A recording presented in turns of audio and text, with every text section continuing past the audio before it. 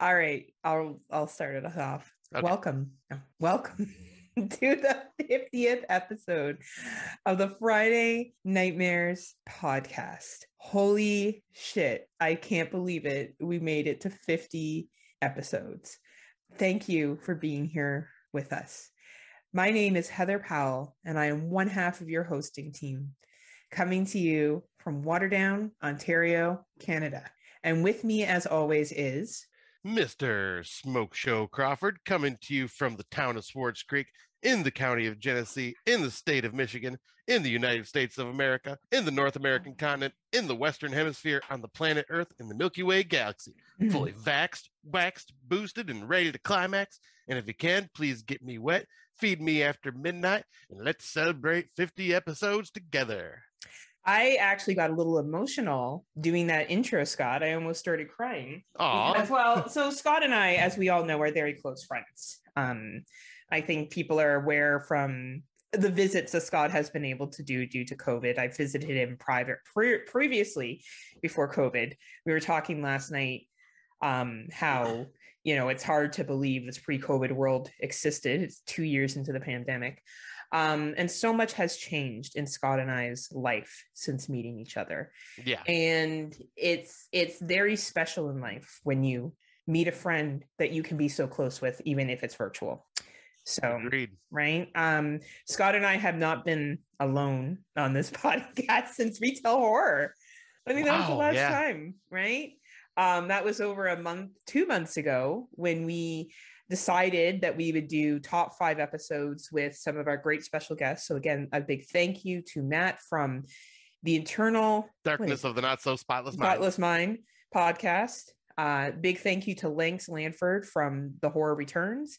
And a big thank you to Tim Davis and Daniel Luffy from Horror for Dummies. And also a shout out to Gary Hill from Cinema Beef for being on our top 5s with us. And Brandon Orlick, of course, who joined us from the Exploding Heads podcast for our awards. It's been a ride. Yeah, it's been crazy these last 2 months with like what we've done. Like we haven't done like our normal episode and it feels like so long. And once again, we're still not doing our normal style episode today. No, because we're at our 50th episode and we steal from Exploding Heads movie podcast all the time. Shouts out to the Exploding Head movie podcast. Please subscribe on Patreon if you're not already a member. We will be going over our top 50 personal horror movies. So this obviously is in a list of the movies we think are the absolute best. Who the fuck are Scott and I to decide what movies are the absolute best? These are the movies that we really value and really, really like. Just as a side note, thank you to all those people that watched our live video back at New Year's time. So Scott did come up from the 30th to the 1st to celebrate New Year's with me and my friends. And I thought we had a pretty good time considering the restrictions. Scotty and I went to Ripley's Aquarium in Toronto. And it's always such like when Scott and I get together, it's literally like seeing my brother. And probably people hear that and they're like, male-female relationship, that's still weird. But like, I love Scott. Scott is like my blood. And we are very, very close. And we go through a lot of hard times together and support each other. And we have a very similar personality. And having him up here and doing the fun touristy things that you don't do when you've lived somewhere for so long, right, was really, really fun. So yeah, I was like, and once again, it was a visit that was pretty much go, like, because we had a small amount of time because I had to leave early Saturday morning to beat the big snowstorm that was coming my way in Michigan because I didn't want to be on the road when I got caught in that. And yeah, I'm glad I didn't because it was pretty nasty. And, I'm glad that you got home safely. Yeah, but man, so much that we did in such a small amount of time. I mean, we went out for all you can eat sushi shortly after I got there. Yeah. And, oh my God, that was amazing. And then we went to Dave & Buster's that night, kicked your ass in air hockey again. You sure did. And first time you've been at a Dave & Buster's, like, let's acknowledge that. Like, right. And I had probably one of the grossest pina coladas I've ever drank. Yeah, I forgot about that. Oh man. And we went to this like little hobby shop and it was like this collector that had all this shit. Like it was kind of like a hoarder. And it was cool. Like it was cool to do that stuff with Scotty. Scotty digs doing shit like that. And I dig doing shit like that too. So it's always nice when we can reconnect and do things. And I've been boosted as well. So Yeah. I'm all as vaxxed as one can be vaxxed, I guess you could say.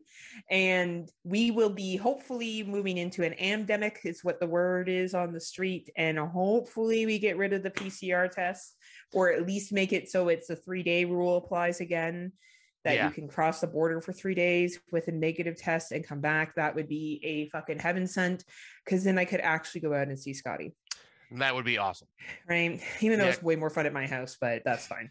Yeah, because I was going to say, like, for the ones that don't know, Americans have to just get one COVID test, have to have one negative COVID test and be vaccinated across the border. And you can stay in Canada as long as you like and come back. And that's all you do is that one COVID test. Where Canadians have right now at the moment have to have one before they leave to get a negative test across the border. And then they have to get a negative test coming back. And there's free ones, but those ones take too long for like your short visits that you'd be planning on doing. So you'd have to pay $150 out of pocket or more. Yeah. American. Yeah. So it's like a grand Canadian. Right.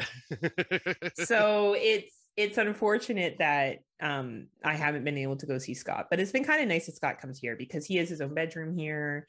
He has been able to hang out with my friends, so much so that we actually had him play virtual Monopoly with us last night. Yep, that was fun. We said Scott won too. Fuck yeah, I did. Me rolling for him and collecting his money and buying property somehow. And I would just like ask him whatever he wanted me to do. He could see the board and we would go through, and it was fun. Like we played for about 3 hours. So it was pretty good. I thought it went, pretty well considering it was all virtual. Yeah, like I had a great time and I was getting a nice little buzz on, had a couple beers. Now, I just want to shout out something. Scott already has his number one of 2022, and that is Scream 5. So, Scott, would you mind telling us how great Scream 5 is? Like, without spoilers, of course, because Dave C may be listening. I think he's already seen Scream 5. But well, either way, there's still a lot of people that probably don't want spoilers. Yeah. So tell us about, like, what would you say? Like, do you think the Academy Award that I made for Scream 3, I should just cross out 3 and add 5? Absolutely. No. Okay. This like people know that I'm not the biggest fan of the Scream franchise in the first place. Like I like the first one and I like the second one. Part 3 I could care less, and part 4 is okay. And part 5 for me is just above part 3 in the ranking, which is second to last. And yeah, I went into this one like hoping for like something new for the franchise, but it just felt like rehashing old tricks that the first film did. I mean, obviously, if you're a huge fan of the franchise, you'll find a lot of Easter eggs that will like give nods to the other movies. But all in all, this was just like even the person I went with that's a bigger fan of Scream than I am. The movie was over, and she looked over and goes, "Well, that was a movie." But we both figured out the killer, like the killer right away, like right in the beginning. Like they made it too obvious. And yeah, just rehash shit that it just, like if you're a huge fan, I say definitely go see it. But for someone that's just kind of like middle of the road like me, you can wait. Yeah, that's a fair statement. Movie theaters are closed here. They open on January 31st. We're recording this on the 23rd. So I may go see it at the theater, just have something to do. Right. But I said this last year and I stand by it. We didn't need a Scream 5. I think Scream 4 was a perfect way to end the franchise. I don't think it's a franchise that needs to keep going on and on. I don't think it's the same as something like Halloween. I feel like because Halloween, you have a distinct killer that you can plop into various situations and people can go for a fun slasher. I really do think that's different than constantly changing up who Ghostface is all the time. Like, the first couple were fine. I got Scream 4. I understood the concept with the family connection in it. That made a lot more sense to me. Like I get how, and what they were playing on was social media and fame and shit like that. Like I understood the point of 4. But I get it. We all need paydays, and I'm not going to criticize you if you really liked Scream 5. I totally respect everyone's opinion. I just don't think that a movie like that was necessary. I really don't. And I love the Scream franchise. I do. It's some of my favorite films. We might hear about some of them today, but it's honestly like every movie's the same. Yeah. And you are absolutely right about the killer, because for one, how many times is there going to be a copycat ghost face killer? How many times are we going to see this over and over and over again? For crying out loud. It's like, Right. like at least with like Michael Myers and Jason and Freddy and Pinhead and all them, it's like they are like unstoppable forces of nature, basically. Yeah, and like that's their role. Pinhead's role is he's gonna fucking torture you and bring you to hell. That's his fucking shit. Jason's pissed off that he drowned and that his mom got beheaded and he's fucking shit up. Like he's just gonna fuck shit up for the rest of his life. I feel like with Scream, like I don't get me wrong, I did enjoy the plot lines between the first three. I did like, you know, who the killer reveal is. That's family related at the end of 2. I did like the plot line that they put together at the end of 3. And I didn't mind the 4th of it was also family. Yeah. But at some point, you got to be like, okay, and personally, I watched the Scream television series. It's meant for teenagers, everybody. So don't criticize it that hard. I enjoyed it because it was different. Right. There were some cool kills in it. And it was a fun little drama series that I could turn my fucking brain off and watch. Right. I don't need to walk into everything and it doesn't need to be a fucking A24 film. So, you know, it's okay to just have some bubblegum horror that you sit and watch. But anyway, when you told me about that, Scotty, I was like, I fucking knew it. And like the worst part is, I guess, one of the killers by looking at the IMDb actors. Yep. How bad is that I could guess who one of them was from just looking at their picture? Because it's the same shit every film. Anyway. Not to shit on Scream. I love Scream. We're going to hear about it later today, but I just knew Scotty went to the theater to see it, so I had to give him an opportunity to praise his love for it. Oh, yeah. Yeah. Nah. It was an experience, right? Yeah. I mean, I'm glad I went to the theater because, you know, I always enjoy going to the theater, watching movies. So I'm glad I still got to do that. But at the same time, it's like, I've seen better. When I come to see you one day, or you come here, we should get fucking high and go see a movie. Hell yeah. I am down. I'll be so fucking obnoxious. Oh, the last time I was like that was me and my buddy. We were working third shift, and the job that I was working was it was on a weekend. So on the weekends, you could go in, and as long as you started it by Friday and were done by Monday morning, it didn't matter how long you took. You could work 2 hours and go, all right, I'm going to come back on Saturday, finish the rest. So on a Friday night, him and I were working together cleaning, and we realized that there was a showing in about a half hour for Team America. And we're like, oh, hell yeah, let's just stop work right now. Let's go freaking get baked and go see Team America and then come back to work. That's amazing.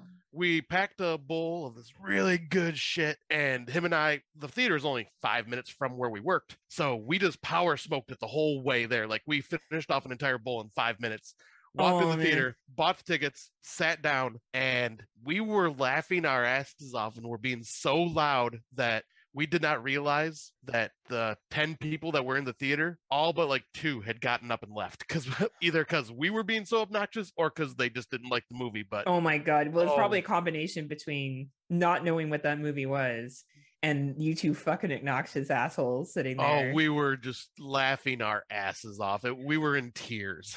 Oh God, Scotty, that's really funny. That's awesome. Man. Anyway, we should do that together. Hell yeah, absolutely. I'm down. Absolutely. Well, I guess we'll jump into our top 50 movies, but thank you everyone for supporting us to make it to episode 50. Never in a million fucking years did I ever think I would A, be a podcaster, B, be working with someone as awesome as Scotty, and C, make it to 50 episodes of just talking about movies. Which not only is this our 50th episode, but it's also our 2-year anniversary episode technically as well. It is. 2 years ago, we started recording, and so much has changed in that time. I've finished my master's degree. Fuck yeah. Congratulations. It's so like, happy and proud of you. Fucking God, that shit's over. I've been ghosted, which...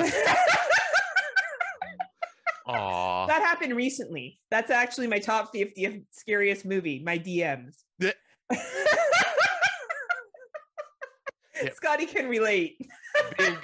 being ghosted sucks. I've been there, right? Done that way too many times over my life. He also has that in his top 50th. Yes. Oh, but you know who doesn't ghost each other? You and I would never ghost each other ever. Never. Even when this fucker's been up in the UP, I hear from him. Yeah, you get no break from me. Well, and I want to do some big traveling this year. This is a really big year for me. I'm going to be honest. I'm turning 39, and besides this podcast, which has been a great achievement, knowing Scotty, another great achievement. It's true though. It's true. It's 100% true, Scott. Aw. Like, you're a very important part of my life, and you know that. So, Yeah. and I was like, what the hell is Heather doing? She's not making fun of Scott. Don't worry, that will come. That will come. Wait till we talk about the movies. Wait till we talk about a Gremlins number fucking 49-1 over and over again. It'll be the quickest episode ever. But I do plan on doing a big trip this year, and I was trying to decide between England and Ireland, and I'm planning on going to Ireland. So if we have any Irish listeners out there, I was relying on somebody to give me information. I have a feeling I will not hear from that person again. So if you're from Ireland, can you please message me? I'm looking at staying in Dublin, and I would love to have someone tell me how much food would cost and other such things. So if you're part of the Friday Nightmares Facebook page, you can find me on there. I'm one of the admins. Feel free to message me. I'm just, I really, and if you want to meet up, as I said, I'll be coming to stay in Dublin, and I plan on doing some trips outside of there. I'd love for Scotty to come with me, but I don't think it's in Scotty's realm at this moment. No, not right now, unfortunately. Right? Unless I win the lottery, then he's definitely coming with me. Yeah. So I'll be paying for him to come. But we have to take different flights, because I'm not going to the fucking States to fly to Ireland. You're going to have to fly to Dublin, and I'm going to have to meet you there. And I know you're going to be scared, but it's going to be fine. I'll meet you at the airport. That's fair. Right. So anyway, if anyone is from Ireland and they're able to give me some advice, I would really, really appreciate it. Please reach out to me at Friday Nightmares. You can find me there. My name's Heather Powell on Facebook. Look me up, send me a message. And, maybe we can meet up too over there and talk about horror movies. So anybody, please, I was relying on someone, and I don't know where that happened to them. So right. hoping that someone else can reach out to me, and that would make my life a lot easier. So that's my big thing that I'm planning on doing this year. Among other things, one of my other New Year's resolution was to unfriend haters. Yeah. But I don't know what happens when I'm the one that gets unfriended. Am I the hater? That works. I wouldn't say that. Oh, thanks, Scott. So anyway, that's it for me. Scott, is there anything you want to say before we jump into our... Well, since you were speaking about traveling, like, I'm actually in July, we'll have 3 weeks paid vacation. So I'm hoping that, I may actually be able to maybe not travel out of country, but at least travel to some states that I've always wanted to go to. Like, hey, maybe we could go together. More fun. Yeah. Right. If COVID's better, I could always come to Michigan, and then we could leave from there. Right. Like, right? There's always there's things I'd like to be able to do, and, let Scotty cut loose and have fun. Absolutely. Right. So it may not be Ireland, maybe New Jersey to see Brandon, but it's still... maybe awesome. And maybe one of these days we can go see our hunky boys in Aussie. Oh man, that was, what though? That's a long flight, but honestly, I would totally be down. That's actually on my bucket list. There's 3 countries that I would really like to go to: Ireland, England, and Australia. And I'm planning on trying to do that in my lifetime. So hopefully this year's Ireland. So all you Irish people out there, please message me. I have so many questions, and Expedia and Google is great, but there's nothing like talking to someone who actually lives in the country, right? And that can actually give me some information. So yeah, exactly. Please do, if you hear this, you can just look me up on the Facebook. So I guess, should we jump into the 50th movies? Do you want to start, Scott? Yeah. So the way I ended up making this list, obviously it's our top 50 favorite horror films, just to make it easier for me, because this top 50 list was a lot of work and really difficult, because I started off with taking my top 100 that I had written down a long time ago from when I was on the Horror Drunks podcast. And then since then, I've obviously seen way more movies that I've never seen before.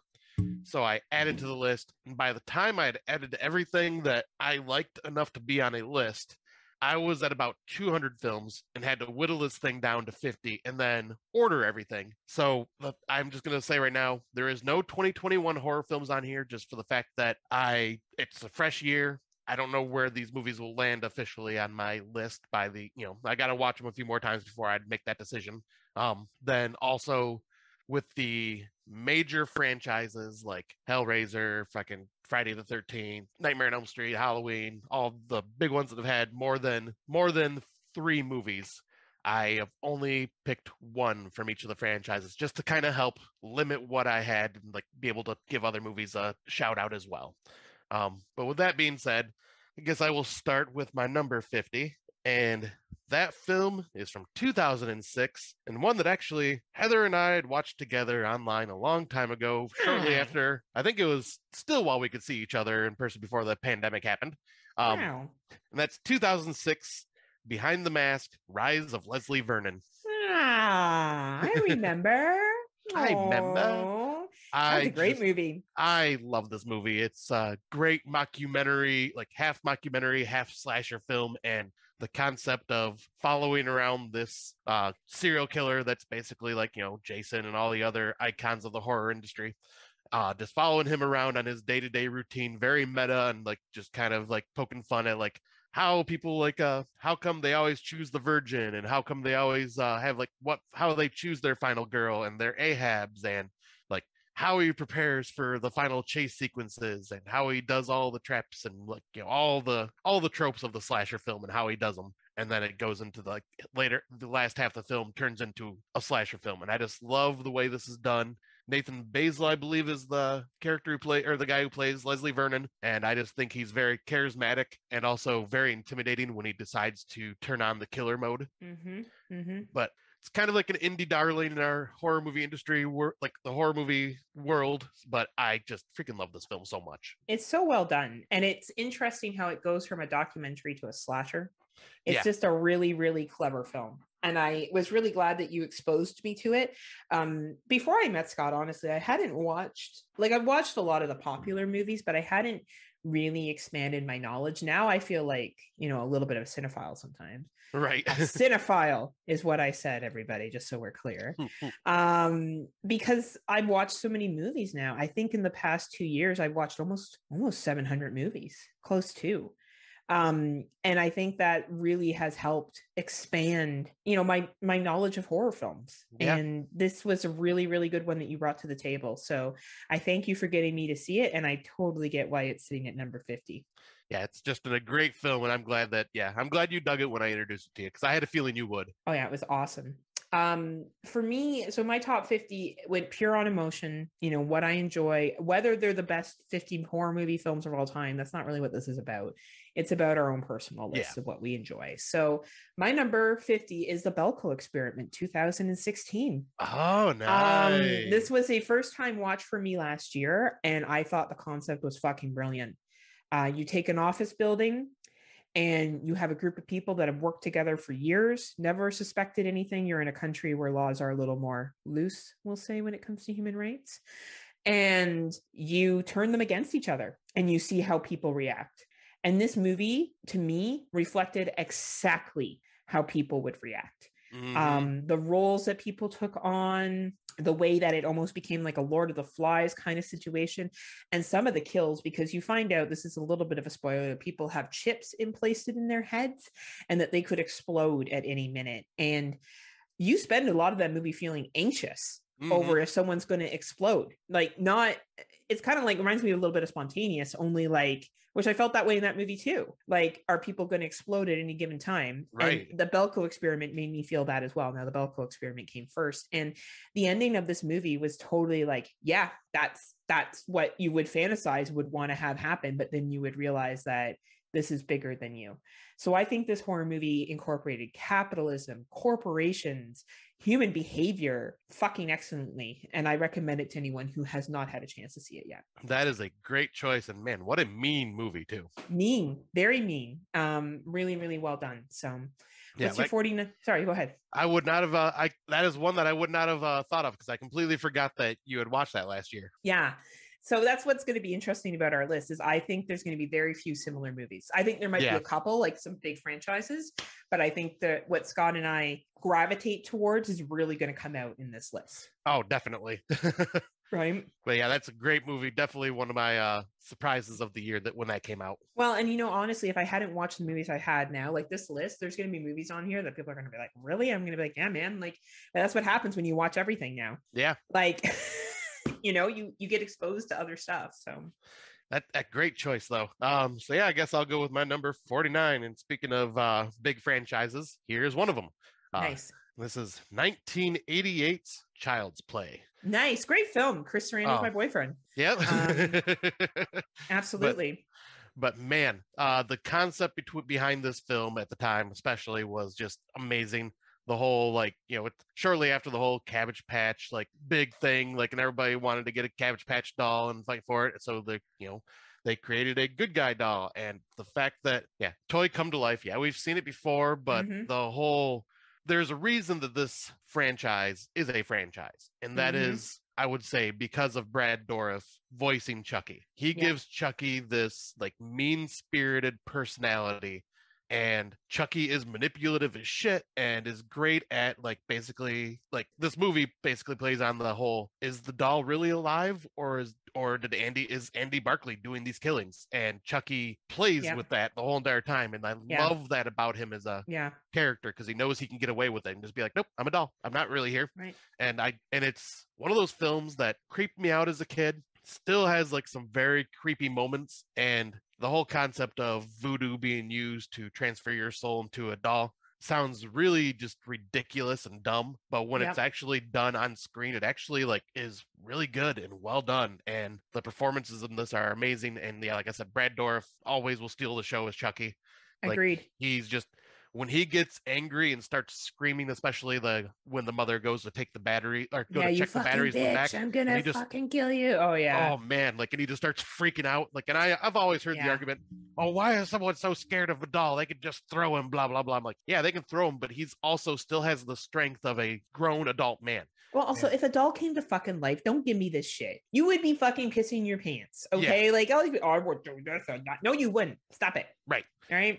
It's like the people that criticize a fucking quarterback in the Super Bowl game who like played high school football. Fuck off. Right? Like, you have no idea what you would do if you were in that situation. So I agree. And the special effects hold up today.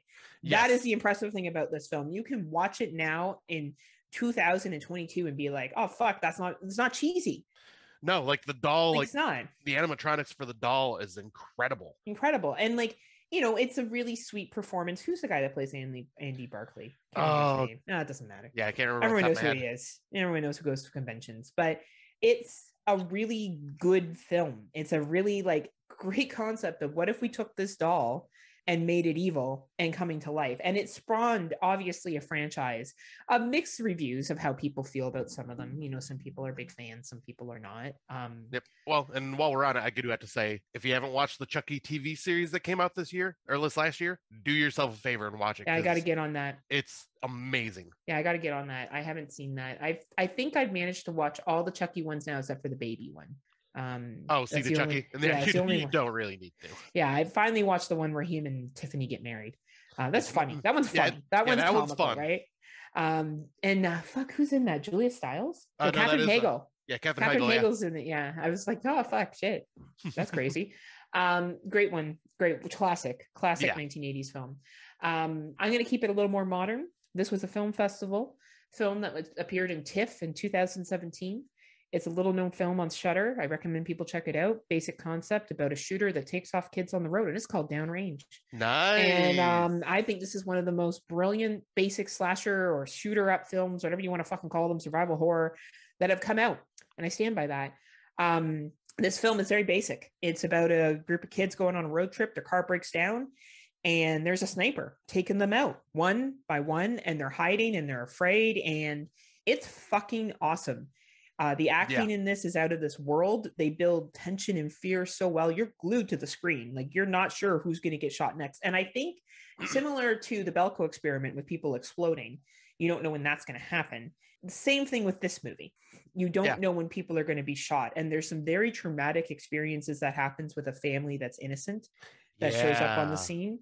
Actually, they're all innocent. Who are we kidding? They're all innocent. The shooter here is the person that's a piece of shit. But excellent film. Doesn't get the push that it deserves. I think a lot of people have not seen it. It is available on Shudder. You can find it in the film festival awards section. I believe it won a couple of awards as well. Great, simple premise for a horror movie. Survival horror.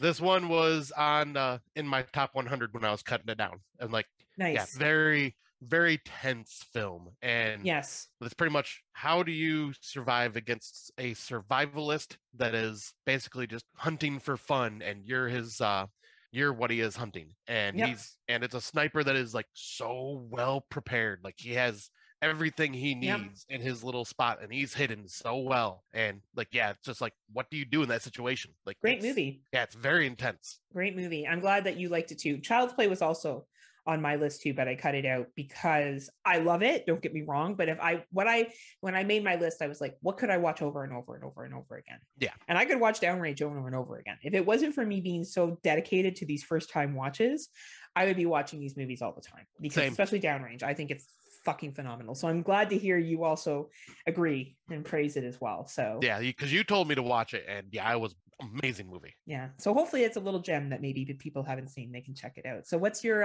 48th? All right, so I'm going, this is my more modern film so far, but number 48 is 2016's Autopsy of Jane Doe. Fucking awesome movie. Fuck, did this movie get under my skin? Like this is isolation horror at almost at its finest. Like it is. When I watched this the first time, I was like, okay, what the fuck is happening here? Like, because they're basically, I forget the actors' names, but it's a father and son just doing an autopsy on this body that got brought in. Yeah, and the son isn't even supposed to be there. He's supposed to be out with his girlfriend. Yep. Yeah. And like, I just love the whole mystery of, okay, we're going to do our autopsy on this body. And they just keep finding these really weird things with this body. And they're going, what the fuck? And then all of a sudden, like, stuff starts happening. Like, and it's just, as it unravels more and more, it's just like this just insane, like, what the fuck is going on? And you want to continue watching it. But at the same time, after watching that movie, I have never been so chilled by just hearing a bell jingle. Because they have the whole, we tie bells to the feet of our bodies just because it's an old superstition that if the bodies move, we can hear the bell jingling and know the bodies come to life. And the use of that just slight little sound, like just coming out of nowhere sometimes, it brought chills up my spine. And totally. And yeah, this film is just incredible. And the actress playing the body of Jane Doe, sitting on that slab the whole film and not moving and just pretending to be dead. That was a real actress. No, just fake body. That was her. And that took some talent just to be able to stay still and look like that the whole time. I agree. And I think also when we look at that movie, talk about atmosphere done right. Yeah. Like you can build a villain. Like you start off with being like, oh, this young lady's a protagonist without her saying anything. And then she becomes the antagonist. You're unsure what happened to her. And then when you learn who she is, you're terrified of someone that doesn't even do anything. You're right. A dead body. How incredible is that for the other actors to react enough?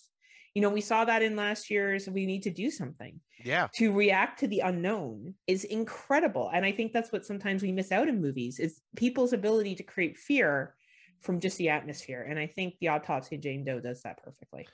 Yeah, like this is probably one of the more terrifying films I had to sit through back in the day. Like, because it's still like one of those films where when I watch it, I just feel on edge the whole time. Even though I know what's coming, I still feel on edge. Totally.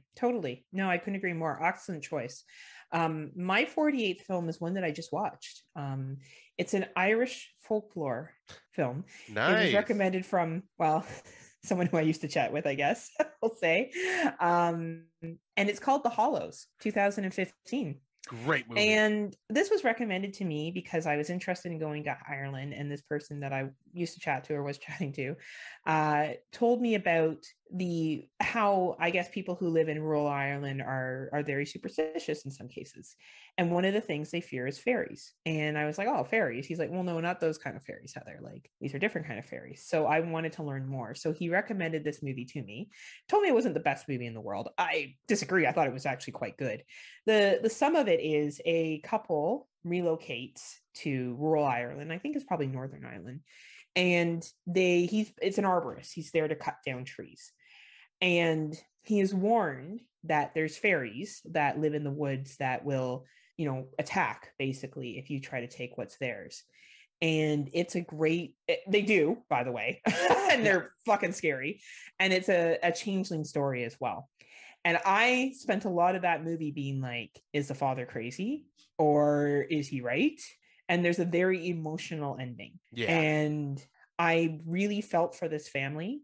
It made me not want to hike in the woods by myself when I go to Ireland, and not run into fairies. So, but it's an excellent film. And I think that I don't know if it's a well-known film. Like, I don't know if a lot of people have seen it, but if you like folklore, it's excellent. And it's a very, very good emotional kind of roller coaster with this young family and them trying to survive in this really superstitious environment. And I'm a big person into superstitions. I definitely have a lot of belief in superstitions, so it totally was up my alley. This movie is awesome. I watched it the year it came out, and I think it had Nice. made my top 10 that year. And Nice. yeah, I because I you know me, I'm all about like the folklore and like Mm-hmm. I love learning about like the mythical creatures from other countries and stuff like that. And to see movies with doing fairies in the way that they are actually presented in mythology Yeah. instead of as like what we Well, the Disney think they version, are. right? Yeah. Like, and these are scary. These are Yeah, they terrifying. are. They reminded me of the creatures from The Descent a bit. Absolutely. No, great film. I thank that person for bringing it to my attention. Because it's one of my top films now, one of my top 50 for sure. Enjoyed it so That's much. awesome. Yeah, because I Yeah. remember when you watched that and you're like, wow, this movie's really good. You need to see this. Yeah, I Like, was I like, you already need to have. see it. Like, I already seen it, Heather. Get to the program. So what's your 47, Scotty? All right. My number 47 is a film from 2015 that we actually talked about on our podcast. Ooh. And that is We Are Still Here. Oh, very nice. One of the most craziest freaking, probably one of my favorite ghost stories out there. Like I've talked about on the show over and over again on that episode, but like I just love the concept of, typical ghost movies, you have this chill when the ghost is around. Not in this film. You feel heat. And I love the concept of that because these people were burned alive, so they are just crispy burnt beings that are like killing in extremely violent ways, and probably one of the best performances from Larry Fessenden and Barbara Crampton. Absolutely. Incredible. Those two both did fantastic. Like when Larry Fessenden gets freaking possessed, it is creepy and terrifying, and the way he's talking and everything is just intense. Barbara Crampton dealing with the loss of her son, being just a mother that's, grieving, just phenomenal job. Special effects incredible, and third act is fucking insane. Larry Fessenden is an actor that is highly underrated. Yeah. I saw him recently in Jugface 2013. Oh, yeah. Fuck, every movie he's in, like and I wonder if it's because he's a bigger dude and he's not like the most handsome man in the world, why he isn't recognized more. Because Hollywood is very superficial, because he is a fucking phenomenal actor. Yeah, like and he's been in the industry, in the horror indie industry for quite some time, and like he just is he good? He's amazing. Like one of my favorite actors one of my favorite modern actors, I should say. Like if he's in a movie, he's at least worth watching. Yes, you know what I mean. Like he's at least very entertaining in it, and I can't say more than what you said. I think this movie has some great jump scares. I think it sets the cold atmosphere very well. Yes. And I think you feel a lot of empathy for the ghost and for Barbara Crampton's character and the grief and everything else. This film is just fucking 10 out of 10. Yeah. Like it's amazing. Yeah, because every one of these films on my top 50 are 10 out of 10s. Yeah. And yet again, these are our own personal top 10 out of 10s, people. Like these are just ones that we top 10 out of 10 enjoy. My 47th is not nearly as a deep film, but it is a film that came out on Shudder in 2019, and it's called Haunt. Nice. And I love this film unapologetically. I love this film. I love that they go to this fucking haunted house, and it's set up just like when you go to these campy roadsides fucking haunted houses, and you go through and this shit happens and you feel so bad for these kids. And I'll never forget the scene where the one kid makes it outside with that guy. And I've said it before and I'll say it again. Would you like to see what my face looks like? Oh, it's so creepy. It is fucking disturbing, and excellent movie to watch around Halloween. Love it, love it, love it. If you enjoy haunted houses and you want to watch a movie that's realistic to go into these not haunted houses with a budget, like it has a budget. It's not a cheaply fucking slapped together film. Like this is a well-made film. Check out Haunt. It's still on Shudder. I think it's a Shudder exclusive, 2019. Yeah, I believe it is. Yeah, this movie is really awesome and definitely one to watch around the Halloween season when the haunts are like big and popular right at that time of year. And yeah, this one is very creepy and definitely hits that whole, you don't know what you're doing. Like you don't know what you're walking into when you go into some of these haunted attractions. Nope, not at all, right? But yeah, great choice. Thank you. And now I guess we're on to your 46. All right. So my number 46 is a film from 2010, And it is one that some people may argue if it's horror or not. But, well, when you're dealing with the Black Death or Plague, I would call that horror. And that film is called Black Death from 2010. And You've it is, praised this movie many a time, Scotty. yep, it was my back when Exploding Heads did their top 100 films of the decade. This was my number one film when like they were asking listeners for their top 100s. I just love this film. It's a very indie film, low budget, but I love that it's set in, the set in the past and dealing with the plague. You have these men that are hired by the church to I think they were like Knight Templars, but they were hired by the church to investigate this village that somehow has not suffered any deaths from this plague. And they are thinking, did they all get vaccines? Yes. Sorry. But yeah, they are going there and they find out that there is this woman that is like they heard that there's this woman that is basically a healer, and they are assuming she is a witch that is somehow like causing the plague but protecting her own little village. And so they go there to investigate it, and well, shit goes down, and it is a very tense, well acted film with some very brutal kills. I mean, there's a poor Sean Bean who seems to die in almost everything he's in. But he gets drawn and quartered by, like, where, if you don't know what that is, that's 4 horses are tied to each of your limbs, and then a whip is snapped, and all horses go in different directions, ripping you in 4. Oh, man. Ugh. So, yeah, it's very intense film, but like very realistic with the way they handled the plague, like, and it's just a very harrowing story. So everyone was in denial, and no one wanted to get vaccines. Exactly. And they said it was a conspiracy, right? Yes.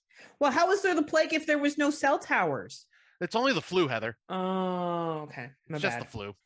My bad. But no, this movie is incredible, and I love these period. You know me, I'm a big fan of period pieces, and this one, like even though it's different themes, but I think this one would go well with The Witch as a double feature, just because it's in that kind of same period almost. Well, that's good to know. I still haven't not seen in the same it. period, but yeah. I haven't seen it, but I think I will have to, because you've praised it many times, and I can't believe I've not watched it. So I'm gonna have to get on that this year. Yeah, I can see you going, God, this is definitely a Scott movie. Oh yeah, no, that's okay. I think that about a lot of things that I watch that you suggest to me. 46 for me is a movie that came out in 2019, and I think summed up the fucking toilet paper shortage and food shortage and all the other shit that was happening in March of that year. And it's called The Platform, and it's a Spanish masterpiece. One of the most heaviest hitting films I have watched that made so much sense for the time. Scotty and I had just made it to realize that COVID was not going to last for 2 weeks, I think, right, by the time we watched this movie. And I remember talking to him and being like, wow, this is fucking relevant. Wow.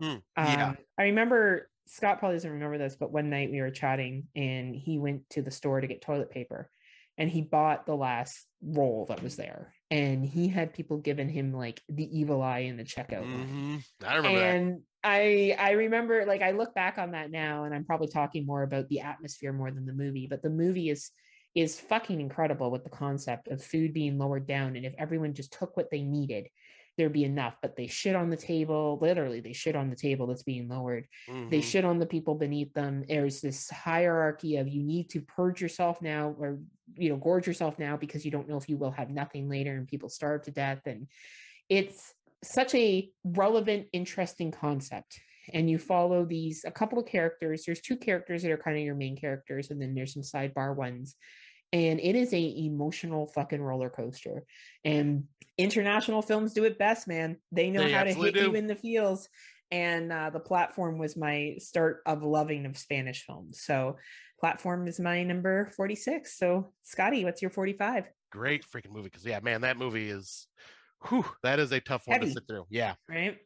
And well, I guess we're just going to go with heavy for right now, because speaking of tough to sit through, this one we did on our very first episode of the podcast, and it's from 2019, and that is very nice. Lords of Chaos. Awesome. Oh man, this is, this was also argued as, would this be a horror film? Because it's basically a biopic of the black metal band Mayhem, and like what was going on with them behind the scenes, and like the murder that happened with the lead singer Erroneous. And holy shit, this is some of the most hardest to watch kills and suicide. Like it's a great, just interesting, like fascinating story of the fact that you're watching this going, this really fucking happened. Obviously, like, they expanded it to make it more for a movie. Well, sensationalized it, right? Yeah, Sure. that's the word I was looking for, sensationalized.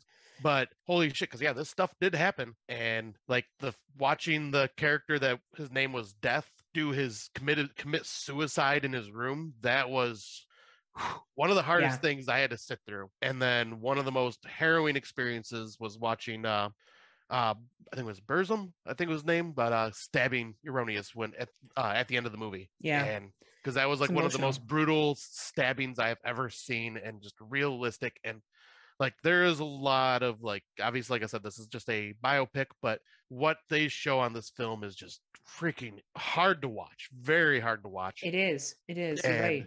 And the performances all around are incredible. Like this is like I said, it feels like a horror film, but this is shit that happened in real life, and which makes it even more horrific. Yeah, yes, it does.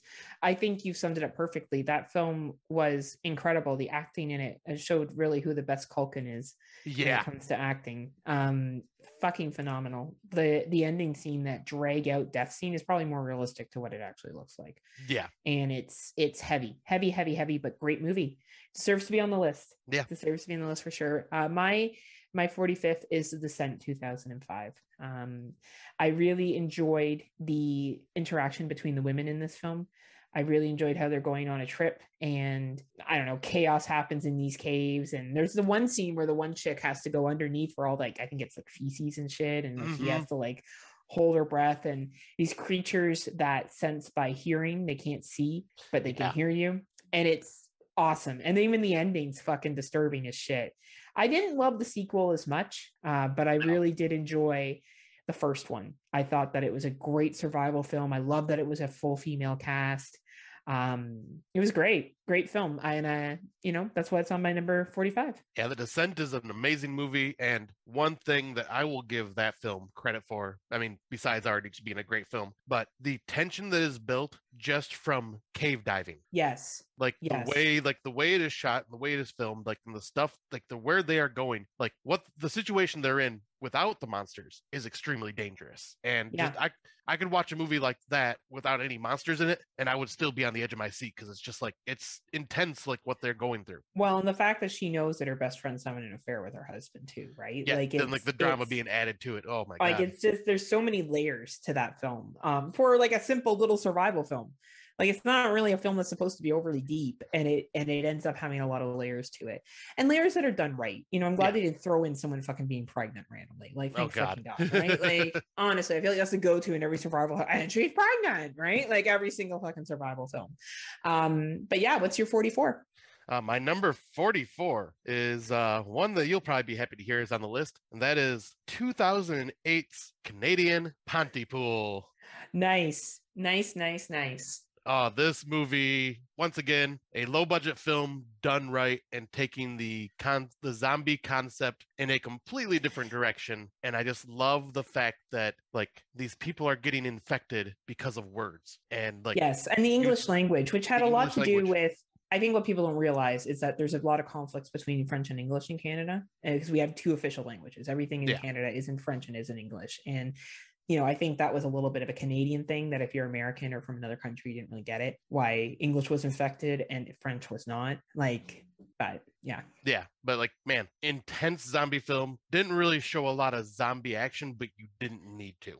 Like, a lot of it was just over the radio, and I love that. Like, it's very simplistic and just perfectly done the way they did it. Totally. I couldn't agree more. I think that film, and even the slow decline of the main characters who do get sick, is really, really well done. And yet again, building intensity without being outside. We saw this as well, and we need to do something. And I think a lot of people sometimes push movies like that aside because they don't have the bells and whistles, and they don't have the over-top special effects, but these films are able to build an atmosphere without all that. And that's real talent. That's real talent from a director, writer, and actor standpoint. So, and set the sign as well too, because you have to have a believable set where you've left kind of things at. My number 44 is The Conjuring, 2013. Nice. I had to give respect to the original, to the beginning. That movie scared the fuck out of me the first time I saw it. Like, that's where jump scares, I felt like the jump scares there were great, and then every other Conjuring movie I just feel like I'm walking through a house at Niagara Falls and right. But this movie, I feel like, because it was the beginning of it, really stood with me. You felt really bad for the family, specifically the little girl that was being targeted. There's the cellar scene where she's climbing in the basement and shit, like Lorraine and stuff, and it's creepy, like it's scary. And I really appreciate The Conjuring because of that and what it started. Not so much necessarily the sequels. I'm not a huge fan of the is it, the Whataverse or whatever it's called. Yeah, it's okay. Like, don't get me wrong, it's okay. Like, I like The Nun. I didn't mind Curse of La Lorna. Like, I didn't mind the Conjuring. What are we at, 3 now? Conjuring 3. I enjoyed the Annabelle movies. Like, they're fine. But I had to give The Conjuring the respect that it deserves, because if I just go back and think about that movie, I thought it was fucking awesome at the time. Yeah, it was very, very well done, and once again, just good use of like just tension. Yeah, absolutely, and good jump scares. Like, that's, I felt like in that one, jump scares, they relied on it, but it was fresh, and now it's just like every Conjuring movie is just jump scares. Oh, it like, absolutely you're just going to be doing jump scares for 2 hours, so, which is fine, you know, if that's what you like. But I think the first one did it best. So, let's move on to 43. All right, so my number 43, we are going back to 1995. Oh man. And definitely one of the well-known anthologies, and one of my probably, I think, top 4 anthologies of all time, and that is Tales from the Hood. That was on my list, and I just took it off the last minute. So that's awesome. Really? Wow. Yeah. Nice. Yeah. Man, this film is just like, watching it as a like horror film, it is just heavy and dark and has just some great stories. Then you put in the racial context that is in this film, that is why they made this film, and how relevant it is to this day is just very uncomfortable. Like, they sprinkle in comedy here and there, but it's not enough to just like ease what you are watching. Well, especially it's so the police real. brutality, right? Because it's still very relevant today. Like, nothing's really changed. It's a great fucking anthology. Awesome. Like, every story in it is fucking solid, and the wraparound is very awesome. Amazing. Like, Clarence Williams III playing the caretaker. It's just so, you could tell he's having fun with that role, and he's just dark and creepy at the same time. Amazing. And, like, when you look at the cover of this, you're going, oh, this is just going to be so generic and cheesy, because it's just a skull with a gold tooth and sunglasses, and you're like, oh god, this is going to be so cheesy. Then you watch it and you're going, damn, okay, no, this is not cheesy. Heavy. Like, it's very heavy. And I watched this when it first came out, and obviously, like, the subtext just right over my head because I was really young. Yeah. But watching it as I got older, I'm just like, fuck. As a grown-up Scotty, it hits a little different, doesn't it? It definitely does. Yeah. No, I couldn't agree. I was really glad when I watched it. I remember I thought it was going to be a light watch. Yeah. No. Not a light watch. Not at all. So it's funny because my 43 is also an anthology, but it's from 1972, and it's Tales from the Crypt. Nice. It's definitely the story about the man that dies and the woman doing the wishes with the monkey paw and her final wish. If you've listened to our top 5 anthologies, you know how much I love that story. Fucking nails it for me.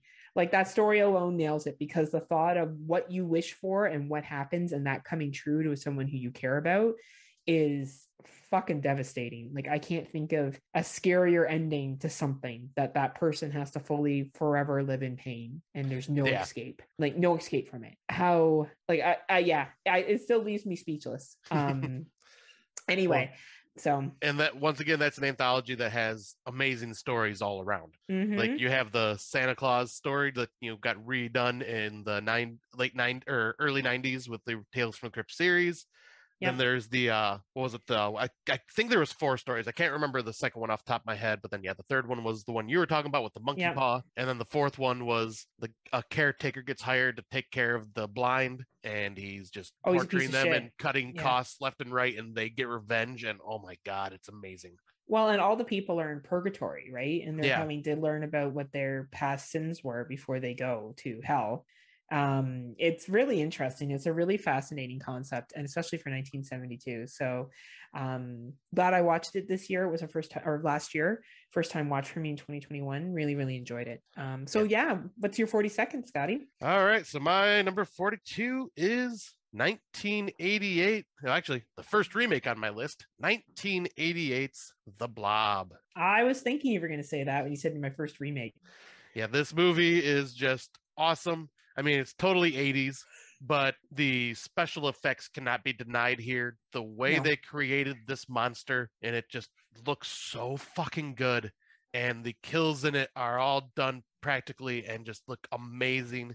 And this is one of those films where you don't know who is safe in this film, because this creature even has killed off kids that were like part of the main story for a bit. And I mean, it's directed by Frank Darabont, and he's a great director, and maybe we'll be talking about him again down the road.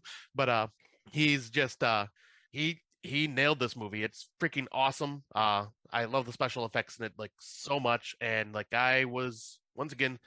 I was scared to look down a drain, like of a sink, for the longest time after seeing this movie. And I'm still scared because you never know what's down that drain. Right, I was gonna say, and then Stephen King's It came out in 1990, and it reinforced the whole being scared of looking down a drain of a sink. You can't even walk past sewers. You're just completely scared of everything. No, excellent remake. Especially like you're right, that scene where she's in the kitchen or he's in the kitchen. It's a guy that gets it, right? Yeah, she walks in and sees it. That's a great scene. Great special effects for 1988. Still entertaining to watch today. Yeah. Absolutely. My film is also a 1988 film. It's part of a franchise. I didn't have the same rule Scott did. There was a couple of franchises that did get mentioned multiple times. And this one is Friday the 13th, part 7. And I unapologetically love fucking part 7. So everyone can bite me if you don't like this movie. I love, what's her face in it? The chick that's like Carrie, but not Carrie. Yeah. That fucking shit is mint. Okay. Like her mind game, it's like real mind games that people play. I feel like I've had that played with me recently. And I'm Jason. And I'm not mad about it. I'm getting real fucking pissed about the mind games. I digress. So it's great. Like the part I'm thinking of is when she does something to him. I forget what it is. I think she burns him or something, and like he gets really mad. He's like, "I'm gonna fuck this bitch up." You know what part I'm talking about, right? Yes. And he like comes after her. Kane Hodder is great. Like he's awesome in this role, and I love how she's the first one to really take him on and inflict real damage in him and stand up to him, because everyone else up to this point has run away. Yeah. And their concept, like I guess in the end of part 6, Tommy, paddles out to the middle of the lake and has that big fight with Jason in the boat. But it's not the same as for the females. Like this was the first female that's like, I don't fuck with you. Right? And I fucking love it. I can watch it. And then when her dad comes up from the dock at the end and grabs him, and like, I love that shit. Fucking love that movie. I love part 7. And you wouldn't think that by the time you got to part 7 in the movie, it would be fun. And I think either people love this movie or they hate this movie. And I love it. I think the telekinesis idea was fucking brilliant. And I thought it made it for a real entertaining watch. Yeah, this movie is a lot of fun. Like I'm shocked to hear it on your top 50 because I didn't realize you liked it. You didn't probably know I realized that I liked it that much. Did you? No, not at all. I knew you probably liked it, but I didn't think that much. But I love the chick. I want that to be me. But yeah, that is awesome because it is by far the best looking Jason, especially without the mask as well. John Carl Buechler's effects in that are incredible because the detail that they went into and showing all of the damage that Jason has been dealt throughout all the movies up to this point and showing it on his character like that, it was freaking awesome. And like I would love to see the unrated cut, but we unfortunately will never will because it got cut, and then I think the uncut footage got destroyed somehow. But there's supposed to be a lot more violence and gore and practical effects. But still, this movie is a lot of fun. Like definitely one of my favorites in the franchise. Like her name's Tina, by the way, right? The final girl, Tina. That's what it was. Okay. Yeah. But I sat here staring at you as you were talking, going, Tina. Tina. And it was so fucking good. And that chick that plays the real bitch was awesome. The girl that's like fucking horrible. She was a great little actress, actually. There was some not bad teen actors in that movie. And you really do like hate the doctor and shit. Like it's a really good film. It's I don't know. It's a really good Friday the 13th film. I think we should all give it a shot. All right, Scotty, absolutely. what's your 41? My number 41. Well, I will start off by just saying I got good news and bad news, girls. Your dates are here. Bad news is they're dead. That is Night of the Creeps, 1986. Yeah. Oh, this movie is just so much fun. It's a silly sci-fi B movie style concept with these parasitic worms that like turn people into zombies by jumping into their mouths and controlling them. But it's just I feel like men do that to me all the time. Sorry. Good Lord. Oh, okay. One of my favorite roles by Tom Atkins. Tom Atkins and is charismatic and awesome and everything. But it's got just a great cast of characters and plays out like your typical like college comedy style movie, and then add in the like B movie style like horror stuff that's going on. This movie is just so much fun and I can just watch this over and over and over again. It is just a blast from beginning to end. Yeah, it's a fun film. And Tom Atkins, man, like, you know what I mean? You can't go wrong when Tom Atkins in a movie. He's great. Yeah, everything he does, he's amazing right. in it. Well, I'm going to choose something that isn't nearly as well done, but I loved it. I remember I worked at a summer job, and I used to work in the resource room, and I used to have to work late some nights, and it was for like a career center, and I would go on IMDb or whatever the website was at the time to look at movies that were coming out. And I waited a year for this movie to come out, and I counted down the months, and that was fucking Freddy versus Jason, and it is my number 41 from 2003. Fuck and yeah. I was this movie, it wouldn't mattered how stupid it was. All right. It would have mattered what fucking plot they threw. I didn't give a fuck what the plot looked like. I didn't give a fuck what actors they got in it. I just wanted to see Freddy and Jason fight. Isn't that what we all wanted to see? It's Freddy and Jason fight. That's all we wanted to see. And they delivered. And they delivered. There was some great fucking fight scenes. One of my favorite is when he goes into Jason's dream and they're fighting in the dream. And then the water comes and Jason turns into a child. Oh, yeah. And you feel bad for Jason. They actually made Jason kind of like this anti-protagonist that you kind of were like, well, they're both assholes, but now I want Jason to win because Freddy's being a real bully. And I thought that was really clever. I love the scene in the junkyard where they're fighting. I think it's fucking phenomenal. I don't know, like it's cheesy as shit. Okay, the Freddy versus Jason is not a good movie. I will never sit back and be like, oh man, one of the best all-time fucking horror films. But I love the fighting between the two of them. I love it. I could watch it over and over and over again to watch them fight, and I love those fight scenes. And that's what I went there for. That's what I waited in line to see. That's what I waited a year for, and I was very satisfied. I was very happy with the outcome. Jason walking with Freddy's head, and he winks at the audience, just tells you that these are two franchise leaders. Like people like to argue who won. What a dumb fucking argument. Right. Why would you argue that? They're both internal. Both won. Yeah, you know who lost? Win. Humans. Yeah. Because they're going to keep dying. Like, honestly, I never ever got that debate of who won when it's so clearly that they're both franchise legends and eternal evil that neither one of them are going to fucking die. Yeah. Like, I don't need, like, we always joke, Scott and I, like, you know, when we came up with Friday Nightmares, mine was the Freddy piece of it. His was the Friday piece of it. But like Scott and I don't learn like, oh my God, the Nightmare on Elm Street films and the Friday 13th films are the best films in the entire world. Like you will never hear Scott and I do that. We enjoy those series, but we enjoy both of the series. We just chose that because one of us seemed to be a little more into Freddy and one of us seemed to be a little bit more into Jason. And that's why we came up with that fucking name. Like it wasn't anything like, and we wanted something that was different. So I guess Freddy versus Jason is really Scott versus Heather. Yeah, pretty much. I love it. And that's why it's number 41 on my list. So yeah, Scotty, I have to say I've seen this movie 3 times in theaters. So yeah, I love this movie. Right.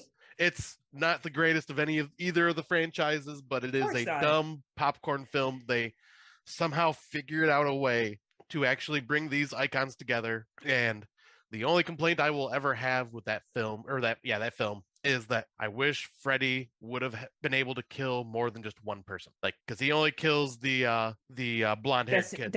No, the Destiny's Child chick. He kills her. Nope. No, Jason kills Yep, her. Yeah, you're right. Jason kills her. Yeah, because he had Jason Killer. But like, no, Jason, like, I do love the idea that, Jason stole his first kill, which was gonna help cause more fear in the world to like bring him back, and he got pissed, so he went after Jason for that. I love that concept because, like he said, like he said as Jason's mother in that, you're just like a big dumb dog that doesn't know how to stop eating. It's really funny, and Jason's like those lines are great, and Robert Englund delivering them is fucking mint. Like he just anyway. Not that I think he's the only one that could be Freddy Krueger. We've had this dance before, but it's just such a fucking fun film. Like it really is, and it's not meant to be taken seriously. Like they threw together a fucking plot to watch two people fight. Like exactly. Right? It's just a fun film. Like nothing. I don't find it like offensive at all. No. Well, there's one line in it that you kind of are like, Kelly Rowland, did you really need to say that? But you know what? It was 2003, and I said a lot of stupid shit in 2003 too. Right. I'm just lucky it's not on film. Right. I'll put it like that. So we live and learn, right? We live and learn. All right. So I guess we are moving on to number 40. So number 40 for me, we're going back to the 90s again. 1992's Candyman. Oh, Smoke Show. Smoke Show. And Scott shows up and tells you to watch Gremlins. Watch it. It's amazing.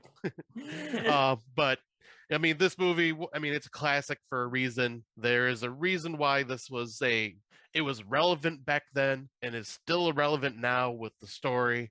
And I love the concept of this urban mythology that you have this like student going to just kind of learn about it and going to one of the most dangerous neighborhoods in Chicago, especially at that time. Mm-hmm. And like the setting alone is like a character of the story. Like agreed. Cabrini Green is just like, it just is dangerous. It's extremely dangerous. And you can see that just by walking around, like just by what they showed in the film. And like, it's like, I just love everything about this. Tony Todd is incredible and like just creepy as Candyman himself. Like it's just his performance in this is amazing. Granted, like God, I'm doing terrible with actors and actresses' names today, but like the woman that plays Helen, like she did good, but like I wouldn't say like amazing. But like but I do love that basically like Candyman is seducing her and just kind of like manipulating her, kind of like I was talking about with Chucky earlier, manipulating them. Totally. But man, this story I've watched it a few times when it first came out, and then I watched it a lot because I covered it on different podcasts as guest spots and stuff throughout the last couple of years. And man, I just love this film more and more. The more and more I watch it. The scene with the baby at the end, and man, is it emotional, right? Yeah. And it was a great tie-in, by the way, to 2021's. Yes. I enjoyed that throwback, and I don't care what anyone says. No, 2021 was also an amazing movie, and but how they connected the baby, right? I think that was really smart. Well, how they connected everything from those two movies, and it was amazing. Yeah, great sequel to the original. Absolutely, but yeah, this movie incredible. Like Tony Todd is an icon now for a reason because of this film. You mean it's not from Final Destination or Urban? I mean, it might be partly now. I mean, he's been in that. He played that character more than he played Candyman. Right. I agree, Scotty. My number 40 is also from the 90s. It is 1994. And it is the Wes Craven movie that saved the Nightmare on Elm Street franchise. And that is The New Nightmare. I think The New Nightmare was fucking brilliant. And I will stand by that for as long as I live. He broke down, what do you say, the fourth wall? Yeah. Right. And this was like the first meta movie. Not the third wall. That's what I have. Yeah. I have a third wall and then I have a fourth wall. They broke down the fourth wall. And it was that part where the little kid is in the hospital and his babysitter gets fucking killed is graphic as fuck. And I loved how Heather Langenkamp played herself, Robert Englund played himself, Wes Craven played himself. Like, love that movie. Now, it is a little long. Sometimes when you do watch it, it kind of drags out at parts a little bit. But the ending scene of the showdown between this like complete fucking really fucked up demon version of Freddy Krueger, like he was bad, but this version of Freddy is even fucking darker. And it's incredible. Incredible. Yeah. It was a brilliant concept at the time and one of my favorite films. Yep. And some would say laid the groundwork for Scream. Yes, for And sure. yeah, this is a very good, like this was a good way to breathe life back into this franchise Yep. instead of making Freddy Krueger the comedian that he became. Like it Yeah, took him back to being terrifying again. absolutely. Right. So yeah, New Nightmare 1994. All right. So what is your number 39? My number 39, I've talked about this on our show a couple different times as well. In fact, talked about it in our top 5 with 1970s films with Mr. Android Virus, and that is Let Sleeping Corpses Lie from 1974, or Living Dead at the Manchester Morgue. And plenty other titles, but this is just an all-around amazing zombie film with a unique concept about how this machine that produces radiation to wipe out like insects and pests somehow ends up waking the dead. And these zombies are extremely creepy. They're the old school slow moving zombies, but they are brutal in what they do. And it is just an incredible zombie film. Like I said, I've talked about it a bunch of different times. We've even had it on, like it was one of the films in our zombie episode that we discussed way back in the day. So I won't get into too much detail because, yep, I've talked about it enough. But yeah, 1974's Let Sleeping Corpses Lie. Awesome, awesome. Well, mine will definitely be near and dear to your heart and may come up on your list later. It is The Fog, 1980. Ooh, not on my list. I love this film. I think I love Tom Atkinson and Jamie Lee Curtis, and is it Adrienne Barbeau? Yep. Fuck, they're so great in this movie. And I love the creepy ghost story behind it of this town, and how Jamie Lee Curtis kind of just like shows up and all this shit's going down. And she's like, what the fuck? Right? Like it's so good. It's like what a classic 1980s ghost story should be. Mm-hmm. And what you can do with very little special effects. Now, this is one where I would say the special effects probably don't hold up as well nowadays. You can, like, the ghosts are a little cheesy, but I think that for 1980 they were awesome. And I think as a time capsule from 1980, this is a great fucking movie. So that is my number 39. Nice.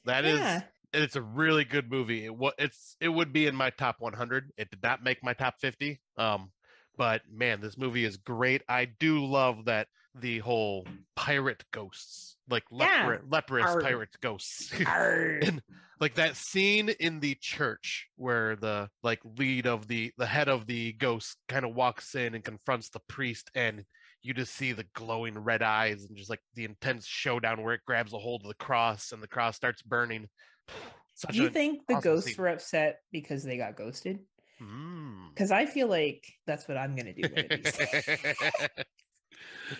Oh, that's great. Anyway, what was your number 38? Well, my number 38, I have a feeling maybe on your list somewhere. We'll find out. But that is 2017's Jordan Peele directed Get Out. Oh, not on my list. What? I know. Wow. Would be in my top 100 though.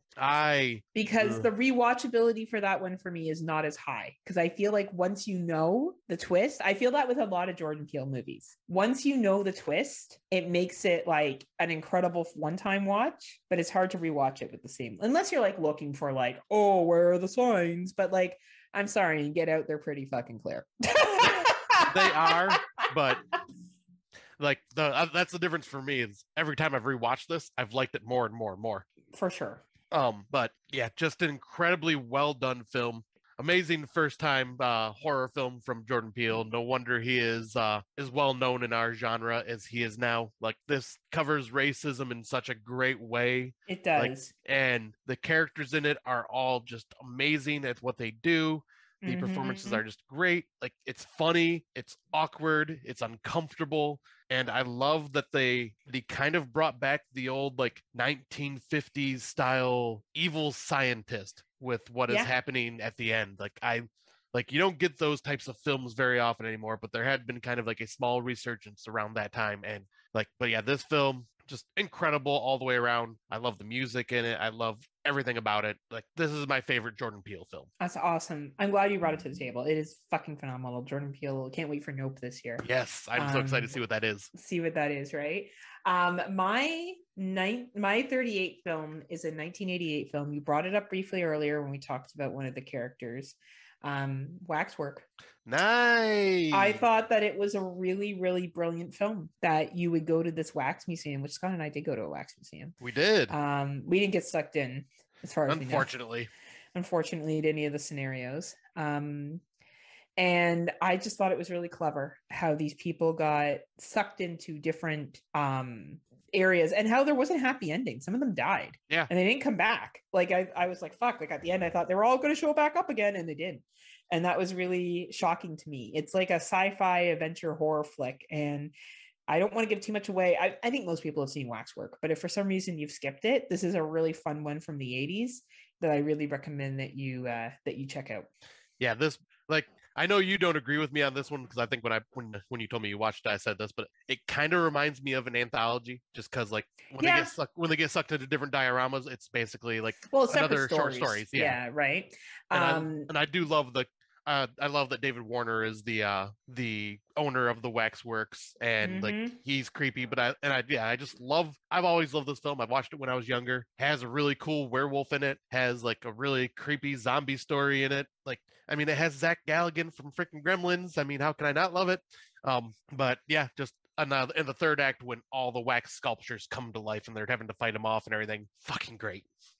And the Marquis de Sade thing in it is really sexual. Yeah. I was not prepared for that, where that went. I'll be honest. I was really shocked when they had that in there. I'm like, this is not a kid's movie. This is definitely not a kid's movie.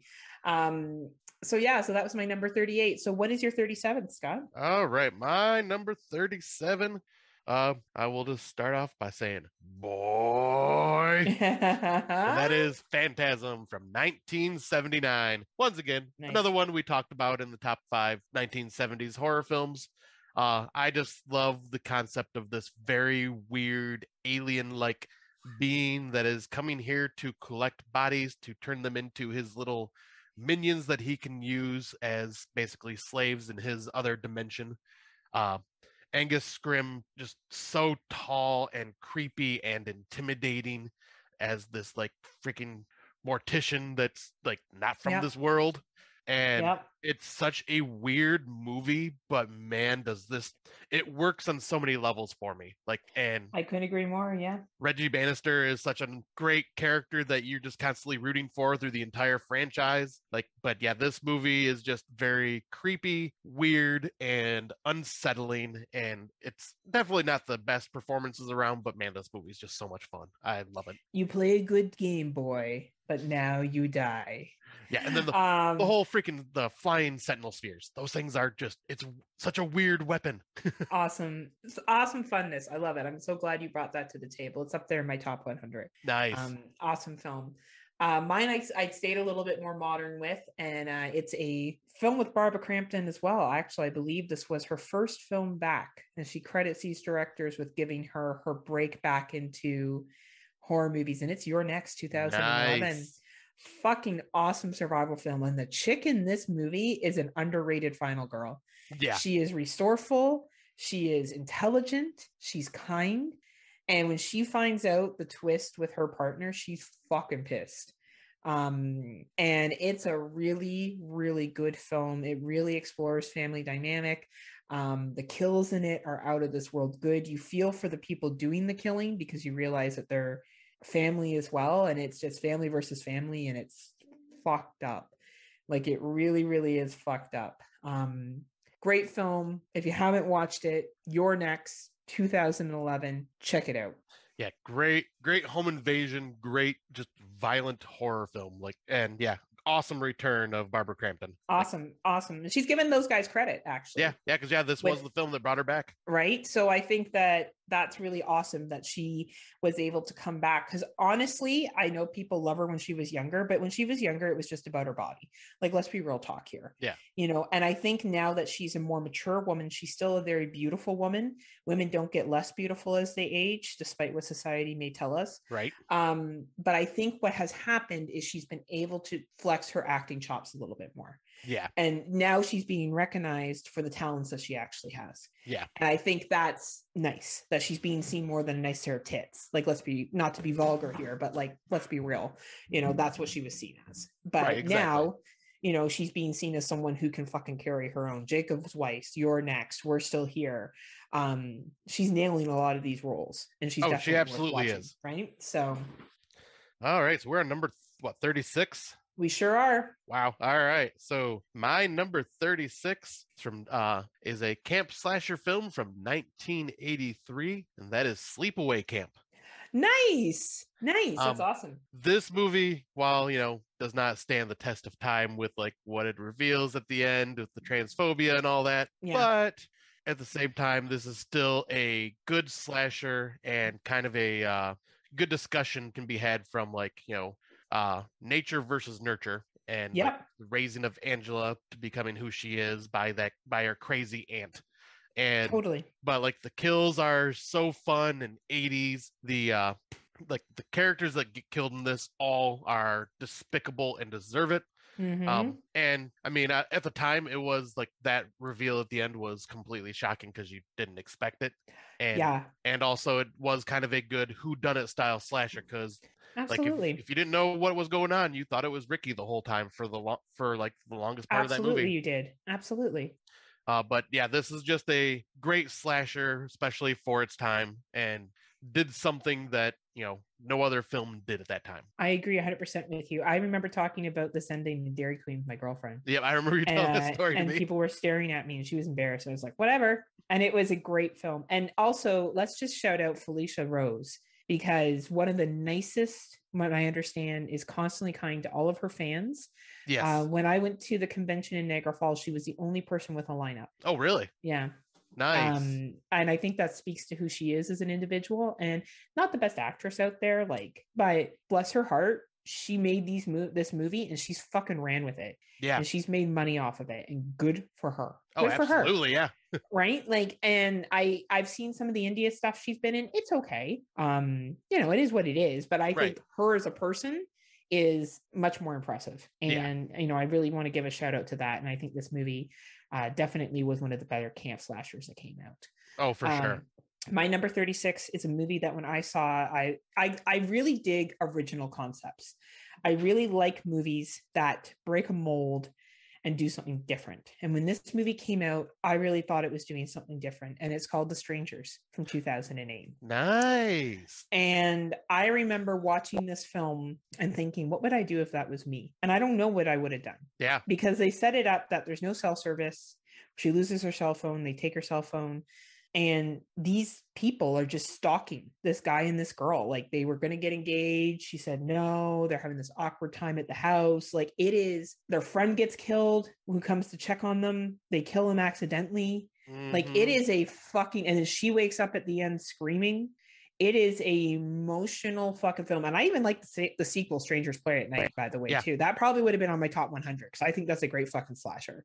Yeah, like, you feel for the mom and the family and the brother and the sister. And like, it's, both of those are great films. But I think when The Strangers came out, it was unique to me.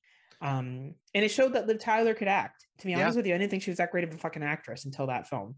And her boyfriend or fiance, you just fucking feel for throughout this entire film, and the creepiness of like the characters just appearing behind you in the dark, in the background. Yeah. Like, oh man, fucking, to me, that when that came out in 2008, I was like, finally something fucking different, something entertaining. And I like that. I like when movies take risks and they do something different. And yeah, so that's why that's at my number 36. Great freaking movie. Yeah, this would be in my top 100 for sure. Probably same with the sequel. But yeah, like you were saying, like, it's one of those where it's that subtle, like, if you blink and you miss it, but they're, they'll be in the background for a split second just watching, and then they're gone. Yeah, and atmosphere. Yeah. That's why this movie has rewatchability for me, because you may miss something other times, and then you go back and you rewatch it. But what's your number 35, Scott? My number 35, we are going to 1980 and heavy, talking about a film that, well, I know you find this man attractive, and it is a very deep character study, and that film is Maniac. Oh, my boyfriend. Yeah. This film is, for one, very heavy. Like, it's very uncomfortable. You are pretty much watching a man that is pretty much completely out of control, lost his, like, he's completely off his rocker, but you see like the semblance of him trying to have a normal life like are trying to be somewhat normal, and he just can't do it because his urges are too strong. And there's the whole backstory about how he was basically abused by his mother, and so like, and that's why he's kind of fucked up like he is. But this film is just grimy. It's gross. Joe Spinell, like, amazing fucking actor, and like he plays Frank Zito like so fucking well. Like you're just like, I would not want to meet this guy like in a dark alley. Like he's terrifying. And he, but at the same time, he's just a normal dude. Like you feel sorry for him. Yeah. I think this is yet another, again, an example of a film where you feel sorry for the antagonist. Like you feel bad for him. Doesn't excuse what he does, of course, but you do have a level of empathy for him for sure. Yeah, and I think that's just the level of acting from Joe Spinell, like that just makes that. And this movie, like it captures that gritty, grimy New York setting, like that was back in the 80s, and it's done so fucking well. Like, but yeah, this movie, when I watched it for the first time, probably like 15 years ago, I was just like, whoa, this is really heavy. And I've watched it more and more. Like every time I've watched it, I like it more and more and more. And it's one of those films that sticks with me. It absolutely does, right? I'm glad that you brought it to the table. Maniac is a fucking phenomenal film. It could get brought up again. You never know. Right. So I would say that my number 35 is not nearly as a well-acted film, but to me, it really does sum up the 1990s. And Scott constantly quotes this film when I say tell people to sign up for Legion Patreon. And that is I Know What You Did Last Summer, 1997. What are you waiting for? What are you waiting for? So, this is just a great teenage drama. You know, it had the hottest stars at the time. Like we're talking hot TV stars they put into this, and movie stars. And they put these four characters, two of them are married now and still married. Yeah. Freddie and Sarah, still married. So that's awesome. And they, had this unfortunate car accident where they hit somebody and they try to cover it up, and it comes to haunt them a year later. And it is just so good. It is such a well done, entertaining fucking film. Do I think it's the best film in the entire world? No. I'm sure when people who are big 80s horror fans, like if I was my age now going back to watch this film, I'd be like, what the fuck is this shit?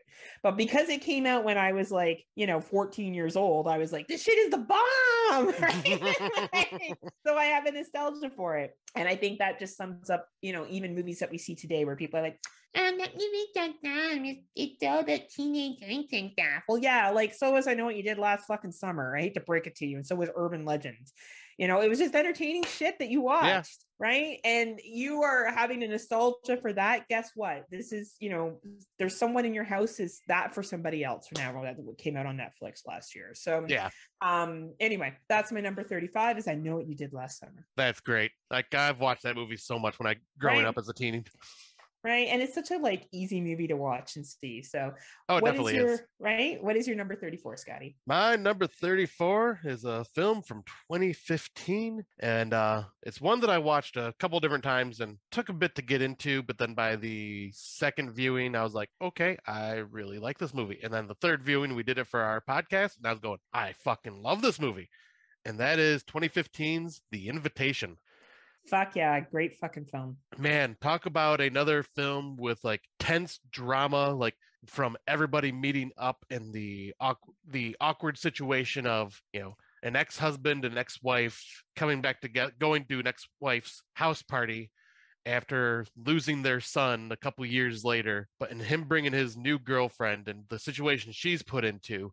And just like the whole, well, where was my ex-wife? Why was she gone for so long? And then you find out oh yeah, she did this and she was on a retreat.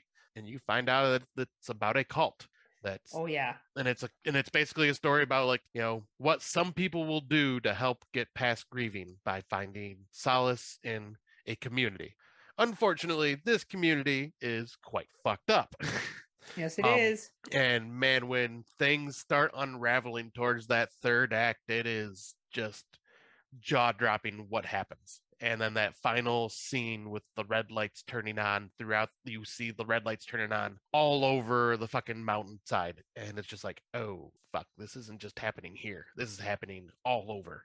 Yeah. And man, what a just well done, well directed, well acted fucking movie. The story is incredible, and like the character development and the character arcs and the relationships between everybody is just so well done. Couldn't agree more. Excellent fucking film. Excellent Yeah. film. Shouts out to Brandon Orlick. One of his favorite movies of all time. He was the one that got me to watch it, and I really enjoyed it. Yes, he's really, really well acted film. Mine is not a really well acted film. We're seeing the pattern here. It's also from 1997, and it was the first horror movie I ever owned, and it is Scream 2. Nice. And I owned it on VHS, and loved it. I loved Neve Campbell's haircut in it quite a bit, and her leather jacket that she rocked throughout the entire. I actually like used to try to be that look, especially now as like an adult. Like that's the look I want to emphasize. I loved this movie. I loved the relationship between her and her boyfriend.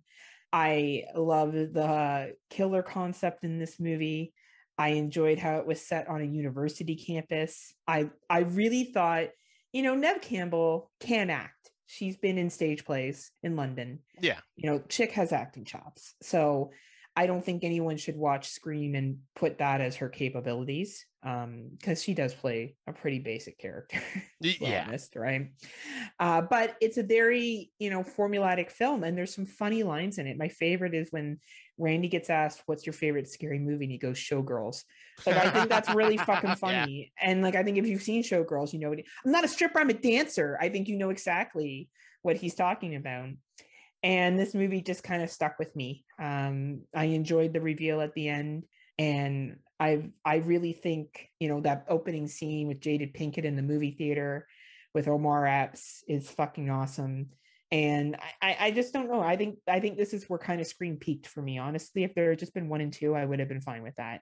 As much as I enjoy 3 and 4, and I do enjoy 3 and 4, I think 1 and 2 is definitely like the golden child. Except for 5, which Scotty has praised, and we should all run out and see right now.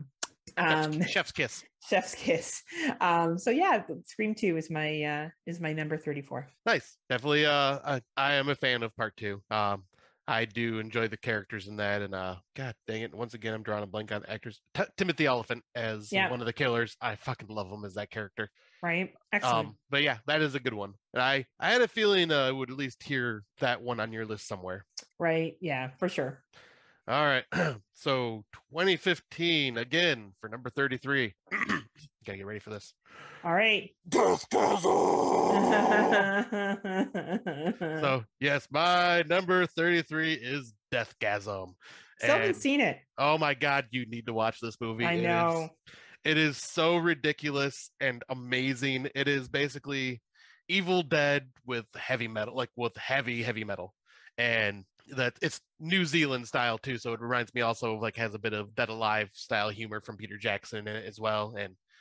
But man, this is just a great fun film. Like bunch of like a loner metalhead dude like ends up meeting up with this other metalhead dude. They decide to form a band with 2 dorks that play D&D. I can relate.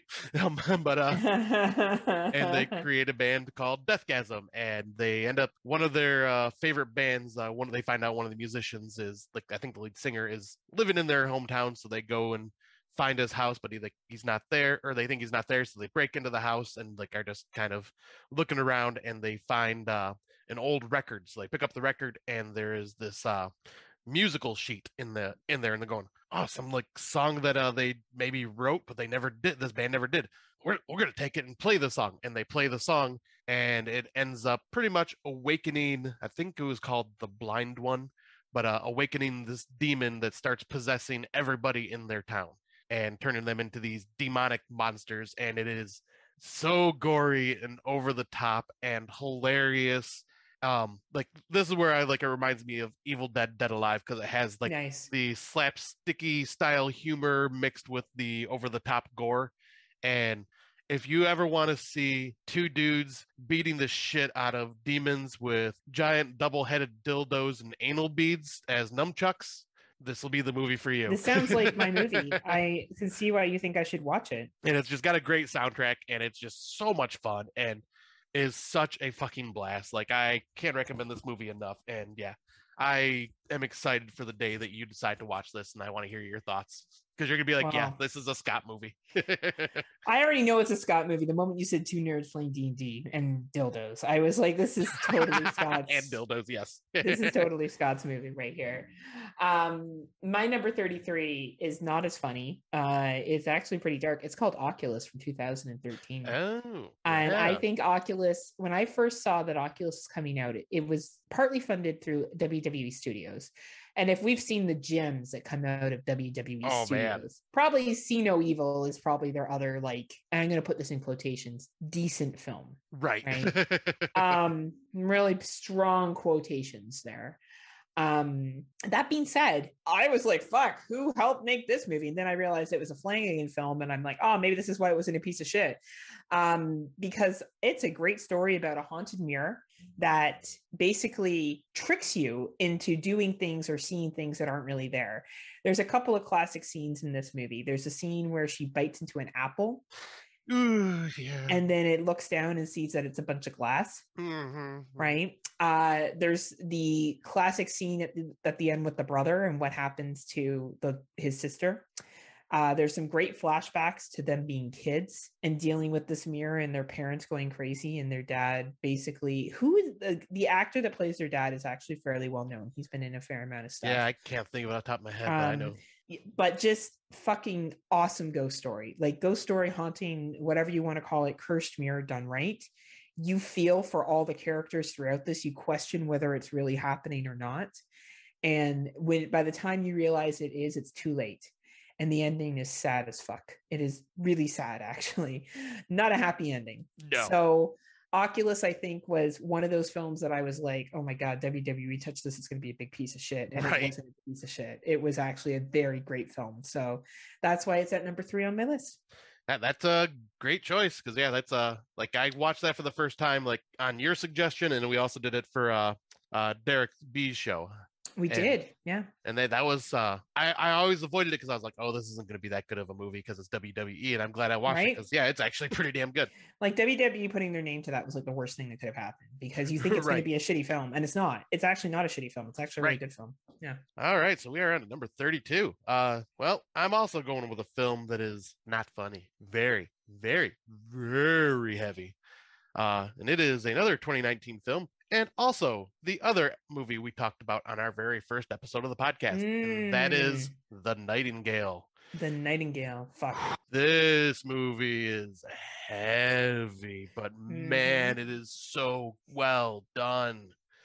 And like, it covers colonization, like, in such a real, like, hard look. Like, it's in your face and you're going, there's no looking away. You watch this and you just feel awful.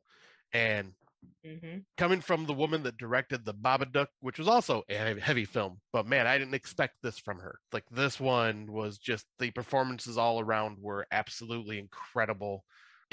The revenge aspect of it, you're just like wanting that revenge for her so bad for everything that she's been put through, and then like she is just a good person that is just trying to help and like save others, and the Aboriginal man that's in this, and oh my gosh, like, such a hard look at history, and like done in a horror fashion.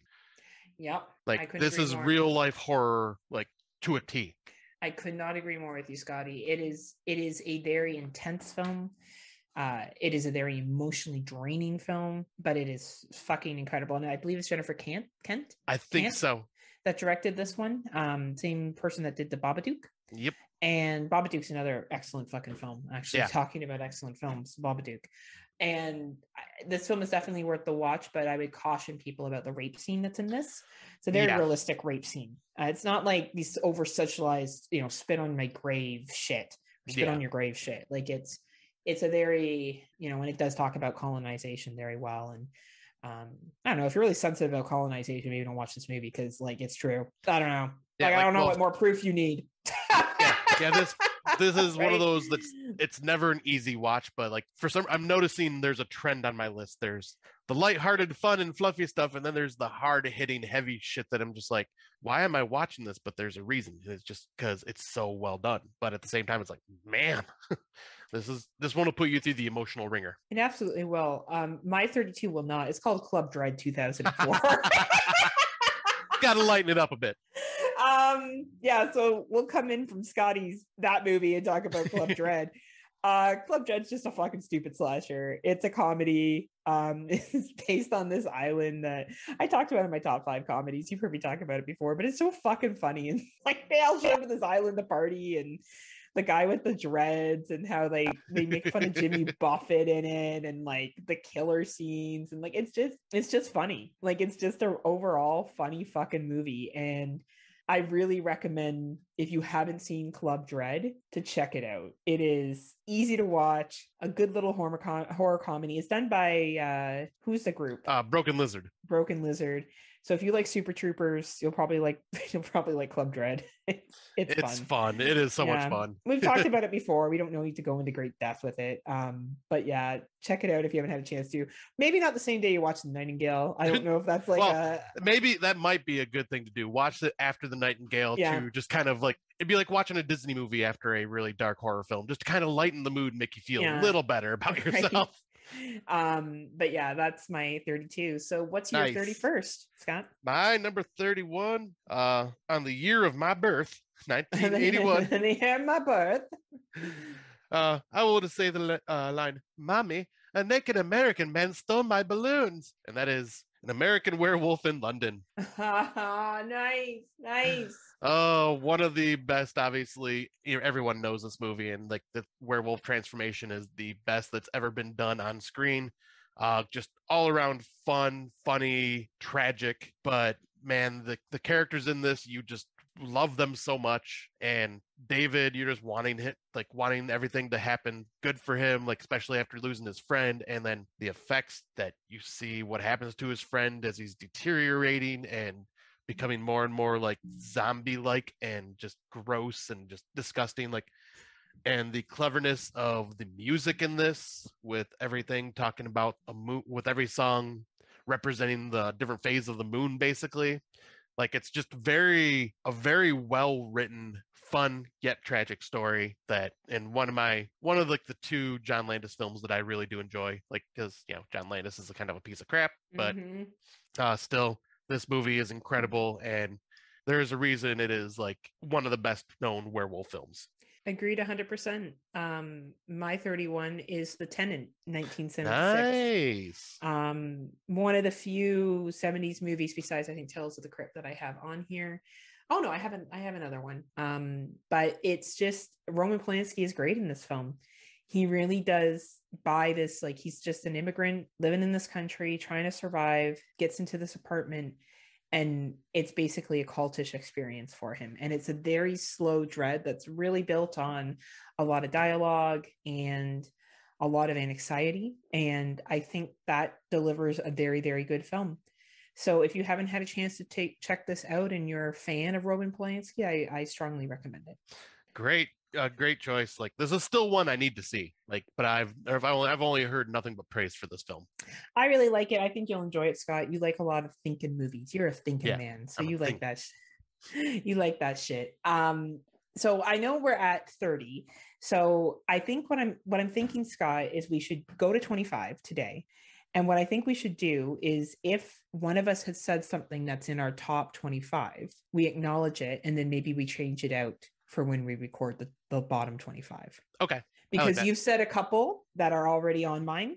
All right. And then we can release it with sharing, or maybe we also say some honorable mentions now that would have made our list, but we just shaved them off as well after we do 25. So say if anything was repeated, like I said something that you would have said, or vice versa.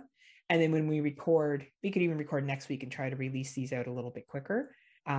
We can replace them with different films. Does that sound like a plan? Yeah. You like that? Yeah. Okay.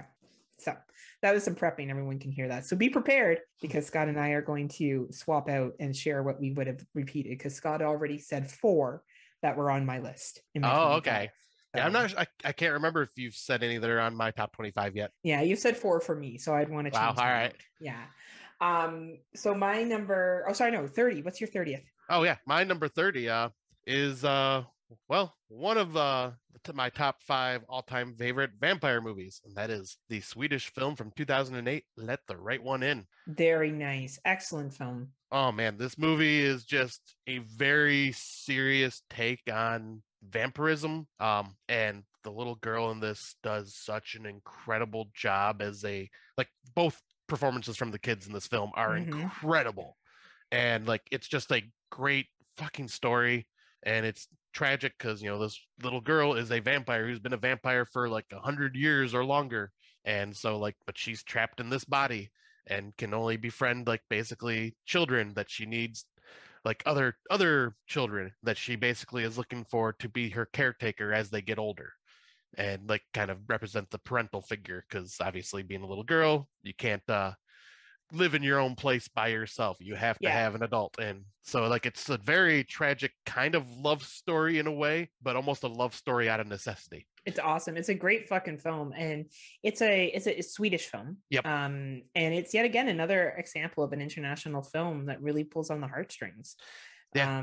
It's a really, really good concept of a child vampire.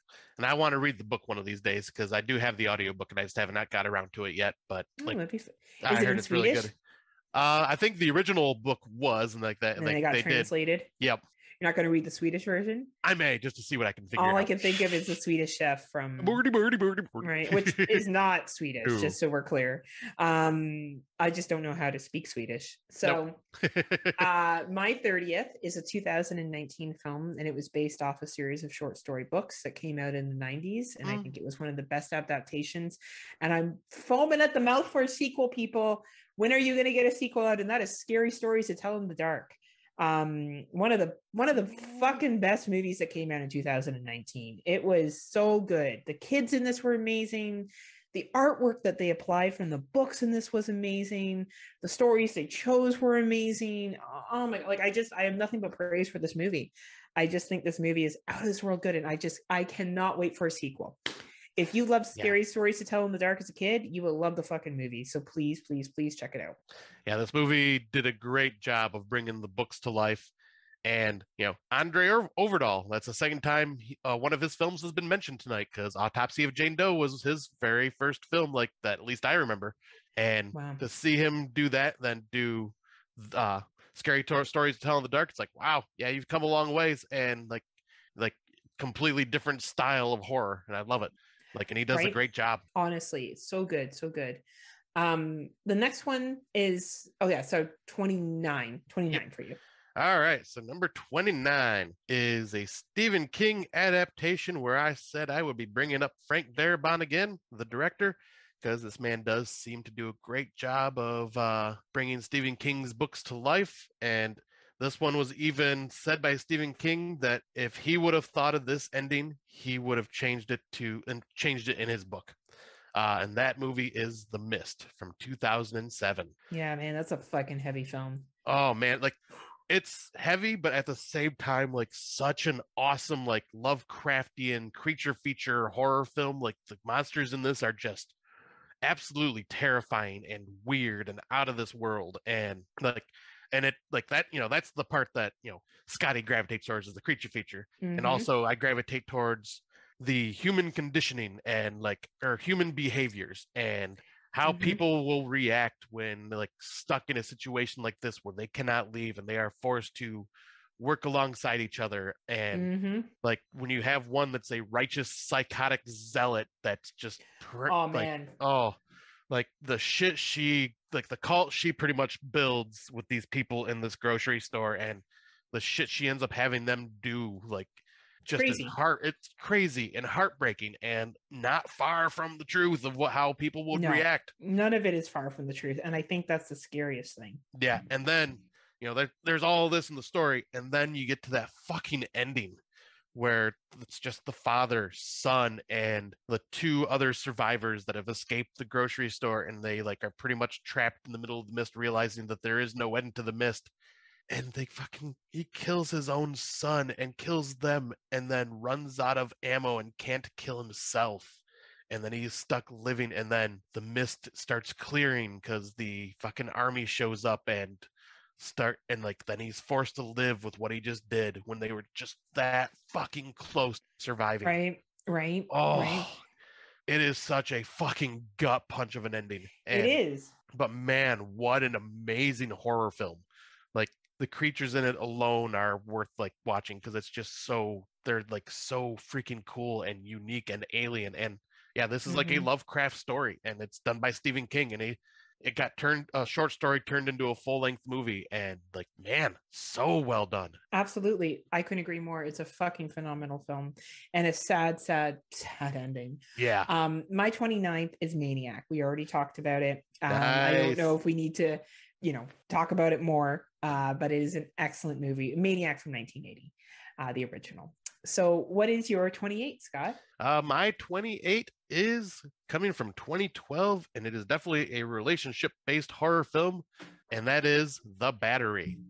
A relationship-based horror film, and the fact that two people are stuck surviving together in a zombie apocalypse with no one else around, and the deterioration of like dealing with this on a day-to-day basis, just trying to survive, and the whole argument of one wants to stay in like one place and live when the other is like, no, we got to continue moving. If we don't, we are dead.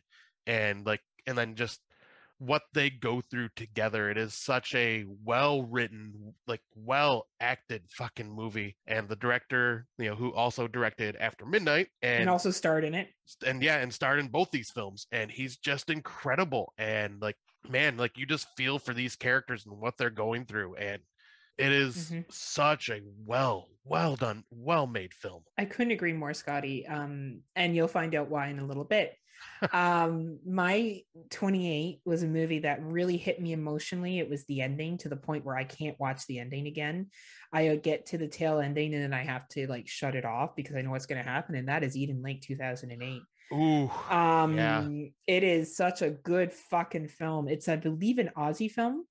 Or is it an English film? I think it might be Aussie. And it is so fucking sad what happens to this couple. And the kids in it are fucking evil. And you feel real bad for that chick, the main character in this movie. And when you get to the end and you think she's going to be okay and things are not okay, it's a gut punch. It's a real gut punch. And I watched it for the first time. I think it was either last year or the year before. I can't remember. And it's really stuck with me. It stayed in the back of my mind and it's embedded there. And that's why it's on my list at number 28. Such a heavy film again, but so well done. So well done, right? Yeah, and there, like you said, that ending. Gut punch. Real gut punch. Well, now this one is more of an emotional film for me that means a lot to me for like in my life. And that is another Stephen King adaptation directed by John Carpenter, 1983's Christine. Yeah. And this is your 27, just so we're clear with everyone. 27. Yep, number 27, sorry. But yeah, Christine is a movie that is near and dear to my heart. For anybody that doesn't know, I think I've talked about it on the show before, but my brother had passed away about 5 years ago, and this was his all-time favorite movie. We've watched it growing up as kids. We've watched it so many times because he loved it. And on his birthday and on the day that he passed, I usually have a drink in his honor and watch this movie. I love this movie to death. It is something that will be a part of my life for the rest of my life. I will have it in any format that it is available.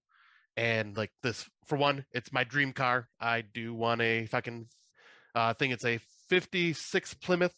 I want this fucking car so bad, and I want it to look exactly like Christine because it's so beautiful. But this movie covers addiction and like obsession, and does it in a very great way. Obviously, the whole concept, killer car. I hear the concept, just like hop a fence, run away, like, get off the road. Yeah, that's obviously what you should do, but that's not what this film's about. Well, and that's not what the killer car is. Not about it killing other people. It's about taking over Arnie. Yeah. You're right. It's about addiction and obsession. Yeah. Like, that's the true evil of this movie. Exactly. Right? Like, that's really, run away from the car. Fuck's sakes. Right. Like, I mean, obviously there is the one scene with the lead bully that he's just running down the street as Christina's on fire, and he's just running straight down the road. It's like, okay, dude, yeah, zigzag, do something if you want to survive. But panicking, right? Like you wouldn't know what to think. Honestly, I personally think that criticism is just it's just to criticize. Like sometimes people criticize movies just for the sake of looking smart. Yeah. And I think that's honestly because I honestly don't think when you have things like a talking car, a doll that comes to life, a killer pair of jeans, if we look at slacks, you're not expecting for any of that to happen. Okay. I don't put on my pair of jeans and think it's gonna fucking embody me or embalm me. Like honestly, like get the fuck out of here. Like it's a fucking classic movie, and there's no way that if a car came alive and didn't chase you, you wouldn't be shitting your pants. So like you wouldn't be thinking clearly enough to be like, oh man, how can I outsmart this car? That wouldn't be a thing. Not a thing. Right. Not especially a car that is on fire at the end of that scene. And also the year this came out, like it's not like now where you have self-driving cars. Like it's I think people just need to chill out. Yep. And like right. And also, like, one thing I wanted to bring up too is the use of the 50s music in this is so representative and ties into everything that's going on in the movie. Like Christine, the car itself has its own fucking personality, which is when you can make an inanimate object have its own personality, that is saying something. And it's talent. Yeah. And obviously John Carpenter scoring this and directing it, like the man's a fucking master. But yeah, this movie, while not one of his best films, is always going to be near and dear to my heart, and it will always be in my rotation yearly. It's awesome, Scotty. I'm really happy to hear that. I know how much it means to you. Yeah. I'm sure your brother would be very happy to hear that you put it on the list. So mine is not an older film like that, and it doesn't have the bells and whistles or the legacy. I would say a handful of people watched it because it came out in the theaters in 2020 last year. And I feel like the only reason it got the play it did was because it was 2020 or 2020. Yeah, 2020. And there wasn't like 2 years ago. 2 years ago. Fuck. Yeah. 2 years ago. And it was because we were in the middle of a pandemic, and that was Come Play. And Come Play to me, first of all, finally an appropriate reflection of what autism is. Thank you, movies, for now actually taking mental health and neurological disorders and presenting them in a way that makes sense. Thank you. Right. It is 2022, and we should be doing that. And this movie with this little boy, you just feel so bad for this kid. And this creature that stalks him is scary as fuck. And there's some really good suspenseful scenes in this movie. The relationship between him and his mom and his dad is really good. His dad's not a deadbeat. Like his dad, you kind of get the impression that the marriage has fallen apart, but his dad isn't a piece of shit. Like his dad obviously really loves his son. And there's just a whole lot of different dynamics that happen here. And you feel really sorry for the entity as well, because the entity is very lonely. And it kind of talks about how lonely you can be in the world when you have the ability to connect with everybody. Yeah. And it was a sleeper hit, in my opinion. The people that I did recommend it to either made their top 20 lists or was an honorable mention. So it's a good film. And I recommend watching it for people who haven't seen it yet. And that's Come Play 2020. Yeah, this film was one that I was very happy to have gotten the chance to see in theaters. Great movie. Yeah, and great movie. And it's unfortunate that it happened during the pandemic, because it probably would have got a lot more recognition. I think it would have. I think it would have. Hence the Night House last year. Well, I mean, also still pandemic. Yeah, I know, Scott, you're so much nicer than I am, but I think we still have a lot of horror fans that will only go see franchises or big things that are splashy. Oh, like, you get these great, not as well-known movies that come out and people just are like, oh, wow, it's not forever apart. Oh, wow, it's not Halloween 18. And they just skip over it and they don't realize the good that can be out there. Scott's a much more optimistic person than I am. He's like Optimus Prime, and I'm like Megatron. I'm optimistic. I'm optimistic Prime. Optimistic Prime. So we're gonna do our 26, and then we're gonna go over any other movies that maybe we're just scaling our top 50 that we may want to shout out. And then I have a bunch that Scott said that I now have to get rid of and say the numbers that they were at. So Scott, why don't you see us, towards closing this part one of our top 50 with your number 26? All right. So, I mean, what would a top 50 list be without having at least one Vincent Price film in the first chunk of this podcast? And that is one of my favorites of his from 1959. William Castle's directed House on Haunted Hill. Great film. Really Oh well man, done. I love this film so much. It is definitely like, cheese, but at the same time, like, it's a good spooky movie for the time. And anything Vincent Price is in, man's a fucking Couldn't agree auteur. more. And like the toxic relationship that him and his wife are in, while it's like Oh a man, it's horrible hilarious. it's a horrible relationship, but man, like the dialogue between them is just dark, such dark comedy. Remember It's that funny. time you tried to poison me? Oh, that was good times. And stuff like that. It's like, man, and like just the snide remarks they have towards each other over and over and over again in this. And it's just such a fun film from that time, I and agree. one that I watch every single year. And like, I just love Vincent Price in this so much. And yeah, like, I don't know what else to say, because this movie's a classic. I've talked about it a billion times before, but yeah, love this movie to death. That's awesome. I'm really glad that you brought that. I know how much you love Vincent Price and that Yeah, film because I bought you the shirt you did. for your birthday in 2020. So my movie is a franchise movie. It is Friday the 13th Part 4, 1984. Oh, nice. I absolutely love this movie. I think it's universally loved. I think it's one of the top. A lot of Yes. people really like this film. It's either their second or their third. Average speaking. Well, of actually, course, right? most people, it's their first. Really? Mm-hmm. I thought the second or the first would be their first. A lot of people seem to think part 4 is the best, which I am very, yeah, that we may be talking about that in a second. Yeah, it is a great film for many reasons. I think that you get the character of Tommy. Tommy, right? Tommy. Yep. Yeah, I'm like getting tired, right? So I'm getting and his little makeup stuff that he does, and they carry that on really well into the fifth one, actually. With that character art of doing the masks and stuff like that they do kind of connect really well. And him just with his sister, and you really want these two people to fucking make it. Like, you really, really, really do. And I think it would have been really interesting if they went with him being the new Jason. I think that would have been a really interesting concept. It's cool that they didn't. But I thought that this film was awesome. The kills were awesome. The relentless of Jason keeping coming and coming, and this little kid being the one that outsmarts him is fucking awesome. And that's why I think it deserves to be number 26. Well, it also deserves to be number 26 because of the amazing dance moves by Crispin Glover. Well, how could you go wrong, right? And this has probably some of the most likable characters in the franchise. Like, let me check the computer. Oh, the computer says you're a dead fuck. And just like, it's pretty funny, right? Yeah, there's so many great characters and great lines in this movie. Was this on your list? Yes, this was. What number was it?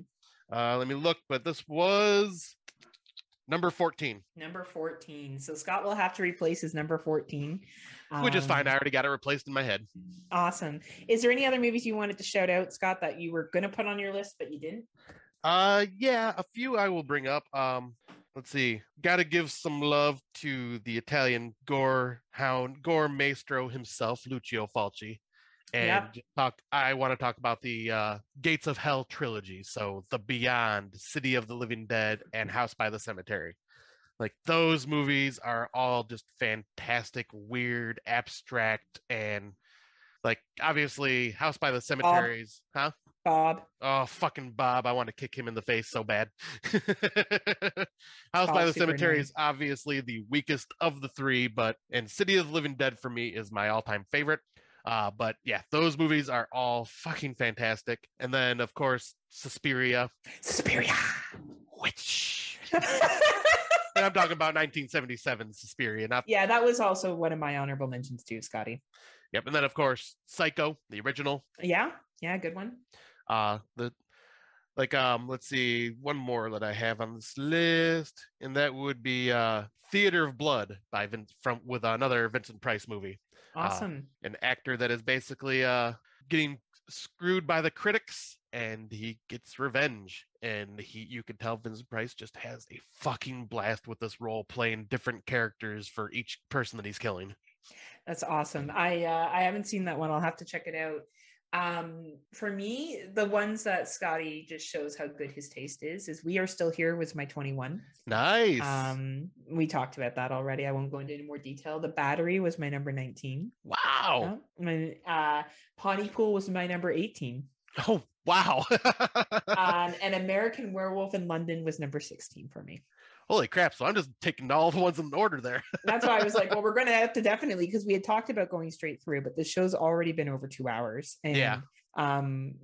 People may want to break this up in chunks when they're listening.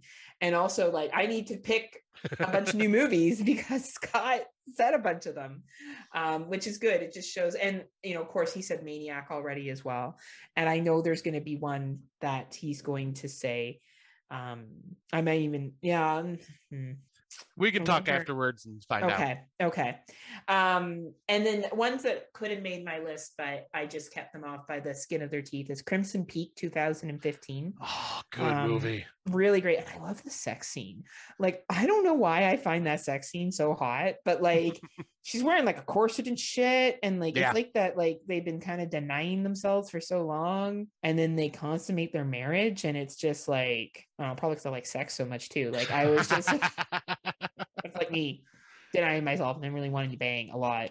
Nothing wrong with that. Like, it's true though. Like It's true. Like that's one of my New Year's resolutions was to get more D. So like that's definitely something I'm hoping to do this year. Anybody? crickets. Jesus. Shoot your shot if you see them. Or it's shoot your load. No, there's a song by Lizzo that goes, tell your friends, shoot your shot if you see him. Too late, he's already in my DMs. Oh, good Lord. My DMs, no one. It's ghosted. It's ghost town. Ghost town. It's like a paranormal investigators are coming to investigate soon. Anyway, I'm just kidding. But I'm not. All right. So MAF was my other one from 2017. I know there's lots of debate whether MFA. Oh, nice. Yeah. I don't know if this is a true out horror movie, but I watched it on Exploding Heads. I talked about it there and it's really stuck with me since. And talk about a movie I went 360 or 180 on, fucking The Blair Witch Project 1999. Oh, wow. Yeah. Like, never in a million years would I be like, oh man, now it's on my list. But I'm like, I fucking respect the shit out of that movie now. Like, I've totally gone completely the other way on it. You mentioned Suspiria. Lights here, flashy music. Martyrs 2008. Nice. Really good film. The Fly 1980. Feel like we may hear that movie next week. Maybe. And then The Night House 2021. Nice. That is a movie that's going to be sticking with me. And I'm glad you mentioned Child's Play as well. That was something else that I had. So yeah, that's our first half of our top 50 personal horror movies. At this point, what we've watched. It's funny, when we did that 100 movie list for Exploding Heads, my list looks completely different now. Oh yeah. Completely different, right? Because of just watching more movies. Yeah, same. Right? Like that was before we really dived into our first time watches like we have. That was back in the day. That was a long time ago. It was long ago and it was far away. Oh, rest in peace, Meatloaf, by the way. Meatloaf passed away. Oh, yes. Meatloaf was one of my saving graces when I was a young Heather and still is today. Because rock and roll dreams come true for you. But now he can live in the paradise and the dashboard lights. He sure can, man. And you know what? You have your music and your talent and your art to follow you for the rest of your life. That's the best thing that you can do. Like us, I'm sure the 5 listeners will always remember us in their hearts. We are forever in your memory. Forever. So we will be back.